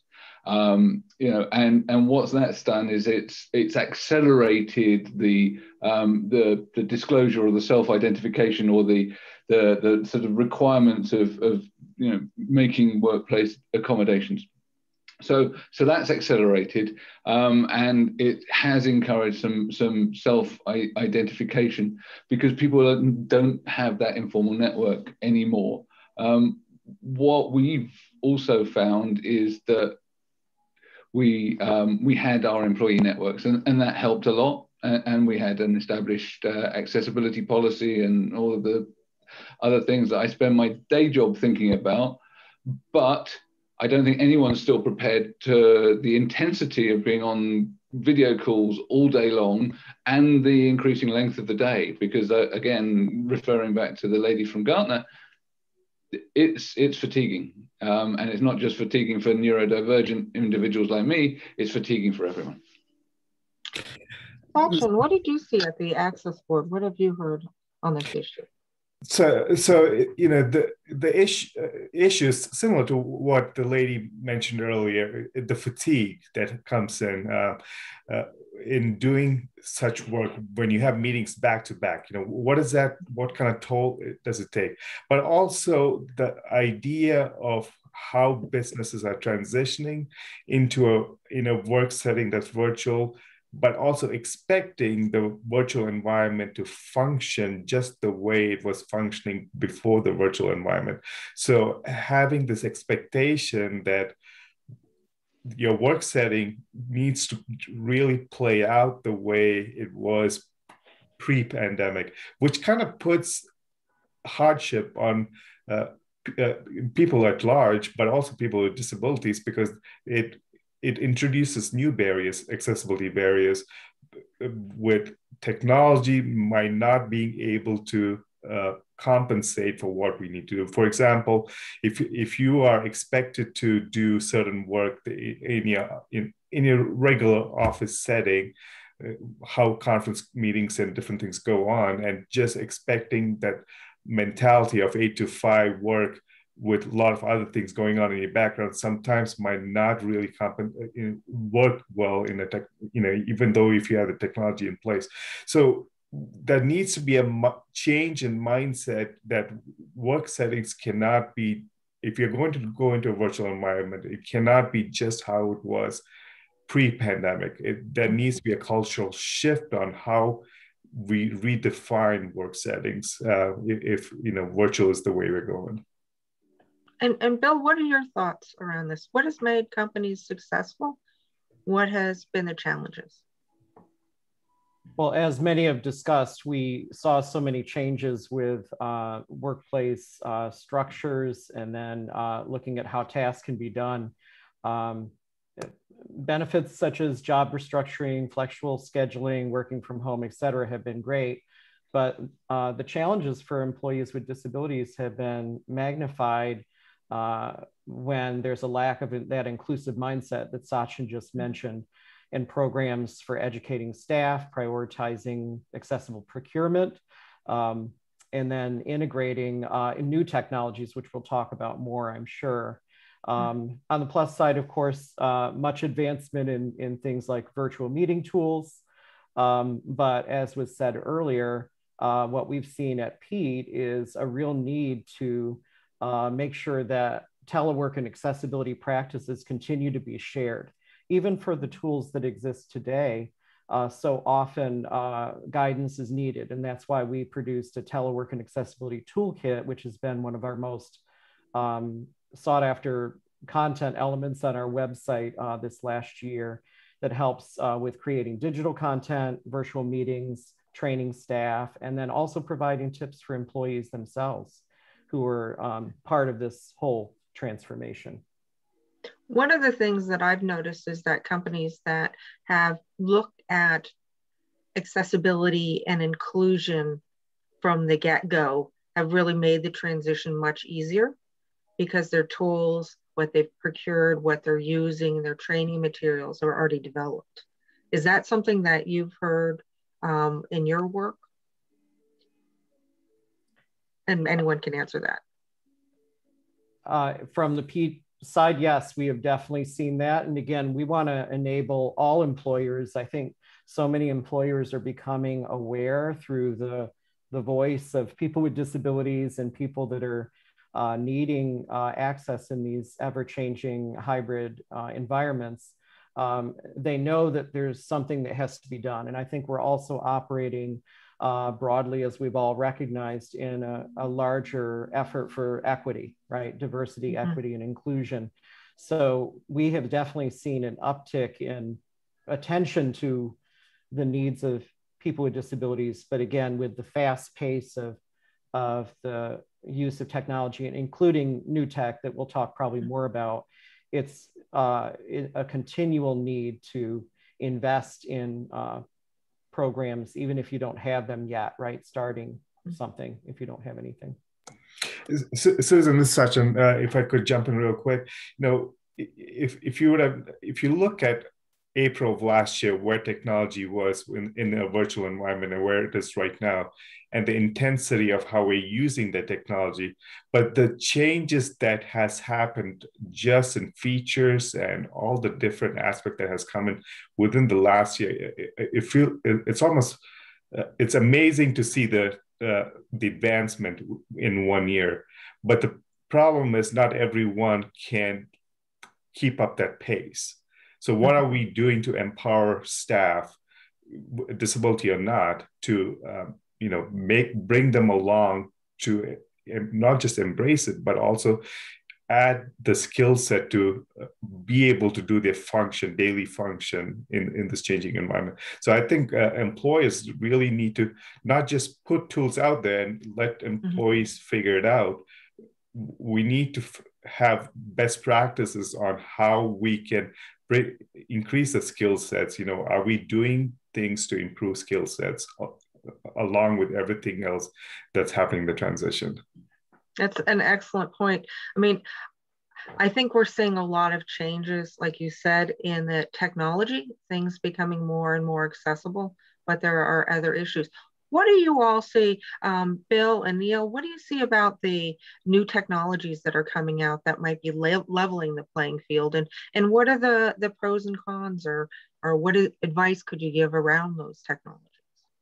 Great. So, well, I mean, I'll let Bill talk mostly about the XR because he's deeply immersed in that world. Although I've got some skin in the game, it's definitely something that Bill can speak to. So, I think that we talk a lot about AI, and actually some of the stuff that we now call AI is machine learning. It's been around for an awful long time. It's how we're applying it.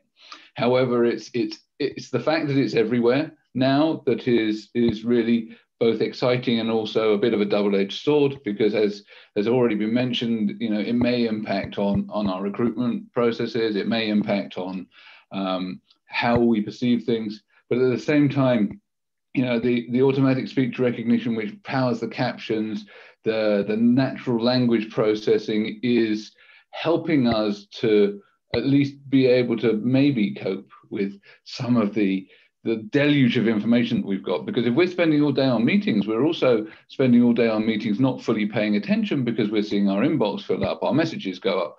We need to be able to kind of prioritize all of this stuff. And as someone with cognitive accessibility needs as dyslexic and ADHD, that overwhelm, that fatigue that is caused by all of this also, it affects our decision making. So I think that I'm quite excited about being able to use this technology to help the really important information be brought to the front, because that sense making and that filtering is something that we're all going to need, regardless of whether it's assistive for me or just really darn helpful for everyone else.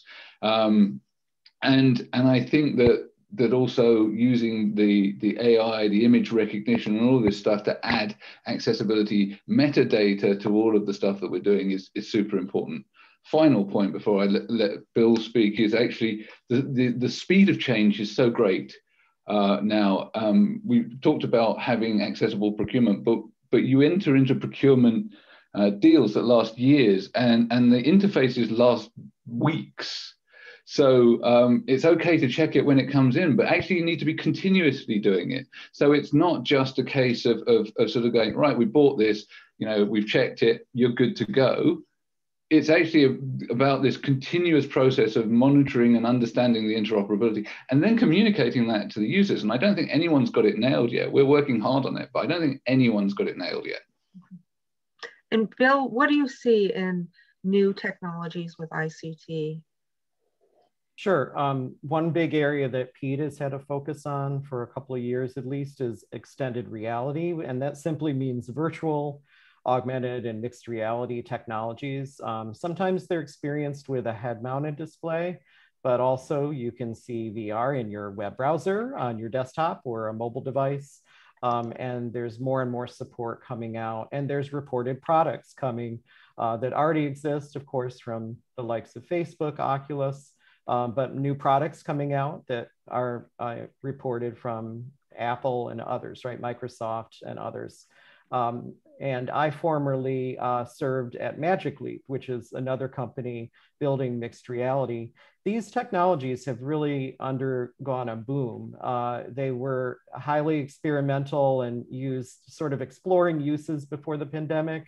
And really the pandemic has caused companies and organizations to experiment with XR as a way to help people communicate, connect, and be collaborating and be co-present with each other. Because there are actual plethora of apps now where you can digitally be co-present with your colleagues from other parts of the world, or if they're in the same room with you. You can be in a fully virtualized environment, or I could be sitting in the office I'm in right now and have a volumetric video or holographic representation of you, Susan, sitting near me in my space, and you would see the exact opposite. And again, but I'm using the word see. The challenge we have is everyone being able to use these new technologies, which really are a new computing paradigm. And so what I have often said, and we continue to say in efforts like xraccess.org, which is a dedicated community focused on the accessibility of this new paradigm, is that when we design with people with disabilities leading design, we can gain so much understanding of novel ways to approach this new technology space. How can we design it and leverage all of the kinds of inputs and outputs, whether that's eye tracking for someone who can't maybe move their hands, or other embodied inputs like voice input, being able to see, hear, and have tactile, haptic feedback from interactions with digital content and what have you. So we see a lot, and this is now a credible technology. The XR Association, the leading platform association, published a report last fall called A New Reality in Immersive Technology, where they found that 75% of business leaders have heard about XR now, and they plan to spend more on it in the next 5 years. And almost all of the respondents said they're going to use it to help recover as they build back, right? It'll be interesting to see the social impacts and see if there's mental health advantages to these new technologies. I think it's great. Director Yang talked about the importance of being able to go online and make sure that employees with disabilities or potential employees with disabilities are supported. And Sachin, at the Access Board, I know the Access Board has worked a long time on accessibility. Can you give 2 or 3 sentences of advice for companies who have heard for the first time we have to be accessible and don't know what that means? Yeah, so maybe resources. So when we throw around the word accessibility, it's often taken in many different ways. Now, how do we ensure full accessibility or full inclusion? Companies have come around in the last year to do a lot of innovative ways of making employees included. Now, what lessons has been learned in those practices? With the Access Board, one of the things that we continue to push for is when we say accessibility, it's not just certain aspects of it. You need to make sure the entire process, whether from the time interviewing starts, like Director Yang was saying, what happens when the interviewing process is going on? What's happening when someone's being onboarded? What's happening when they are, part of your team? Are they getting the same experience in this environment as your other peers on your team is getting? So we have to evaluate all those different levels of accessibility. It's not, you can't have, say, we have accessible tools and that should work for every aspect of the different things that you do within your work settings. So there needs to be evaluation done in the different aspects of, different functions that happens in your department or organization. So accessibility cannot be just done one size that fits all. It's great that we've come a long ways in this last year, but I think there's still a lot of work to be done. So it's not just a matter of following standards, but it's also a matter of testing from end to end. Yes, what exactly. Experience a person would have. Bill, Neil, Sachin, 2 sentences each on advice. If you could just reach out to all the audience members, get them prepared for the new technologies that are coming out today and serving customers or employees with disabilities. Bill? My advice would be to, again, adopt a disability-led innovation mindset, whether you're a developer of these new tech or implementing them. You need to have people with disabilities helping lead these efforts and be a part of designing whether it's the base product or the implementation, so that they're designed with intentionality and we can unpack challenges that need to be addressed. And Neil? Yeah, I'd echo what Bill says. Just the earlier you get engagement with the community and the process, the easier it is and the better the outcome. People with disabilities are your best early adopters and beta testers. Thank you very much. And Sachin? suggestions? Sorry, I echo the comments that was said by Neil and Bill, but I also want to reiterate what I said earlier. Testing, testing, testing. Please do not stop evaluating anything that you're going to procure. And I know we're running late, so we're going to head back to Christopher, but thank you to all the panelists. Great advice, great insights. And Christopher, back to you. Susan, thank you so much. Thank you, panelists. Excellent points. Wish we had more time, but we are running close. We do have a second poll that I'm going to put up on the screen right now.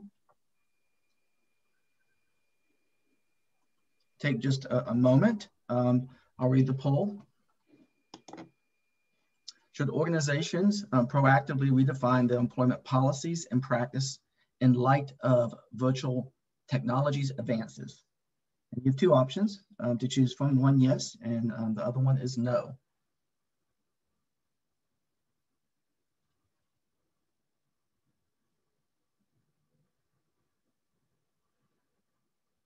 Okay, it's coming in. I'm going to share it. Results. We have an overwhelming 99% yes and 1% no. So nice job. Okay, so in our closing remarks, I want to invite James Thurston to the floor. James is the VP for Global Strategy and Development at G3ICT. It's all yours, James. Great. Thank you so much, Christopher. And what a great set of discussions and speakers. Just a couple of things that I want to maybe add to summarize and then talk a little bit about next steps. I think what we heard across all these speakers across the different sessions is that the pandemic really presented us with a need for an accelerated focus on accessibility and inclusion in the workplace. We heard from Jenny Leigh-Fleury that Microsoft, from what they heard in their disability answer desk, that there was this increased focus both by enterprise customers and consumers on accessibility. Neil talked about an accelerated self-identification as of people with disabilities in the workplace and need for accommodations. Sachin just talked about accelerated features in technology, accelerated accessibility features in technology, and what are the implications for training and being able to use those features with quick turnarounds and cycles in technology. And then we also heard a lot across these panels, I think, about post-pandemic, coming out of the pandemic. How do we need to rethink our approaches? Lauren from Gartner, I think, presented some amazing data and really made the point that our old premises about work no longer apply, even about terms like worker, and that they're outdated already. And we need to be rethinking that when we're thinking about inclusive workplaces and really redesigning the workplace for hybrid workplaces with a focus on fatigue, new collaboration norms, and employee performance. Fantastic. And in this last panel, I think it was really powerful here in the discussion, which again, we heard throughout all the speakers on the need for a change in culture. And I think it was that Bill that mentioned that those companies, those organizations, those employers who already had systems and a culture of diversity and inclusion in place fared better during the pandemic and will fare better probably coming out of the pandemic than those who didn't. So we really need to focus on getting those systems and cultures into place. So with that, I'll just wrap up. I want to invite you, my colleague Yulia should be posting some information in the chat as a sort of follow-up to this great discussion and important work. G3ICT has just started partnering with Steelcase and other partners to look at the inclusive workplace of the future and really define that moving forward, a workplace that's inclusive, but also safe and compelling. And we invite you to take a survey to give your perspective on that. Yulia will be posting that, and also follow the work and participate in the work. And there's a link to the project page. With that, I'll Excel or Christopher, I don't know if one of you want to wrap up. Yes, thank you, James. I appreciate it. We have reached the end of our a wonderful program, the briefing, 2021 leadership briefing. We want to thank our sponsors, AT&T and T-Mobile. We want to thank all the panelists and all the speakers. It's been a great event. We want to thank the accessibility team. Thank you, Beth and colleague. Great job. We want to thank EJ Krause. We want to thank about the team with G3ICT and IAAP. And I do want to say that after this proceedings in the next couple months, be on the lookout for a white paper regarding some of the key facts that we learned today through the briefing. So congratulations, everyone, and nice job.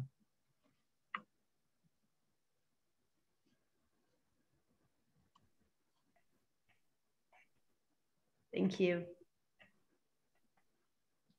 Thank you, everyone.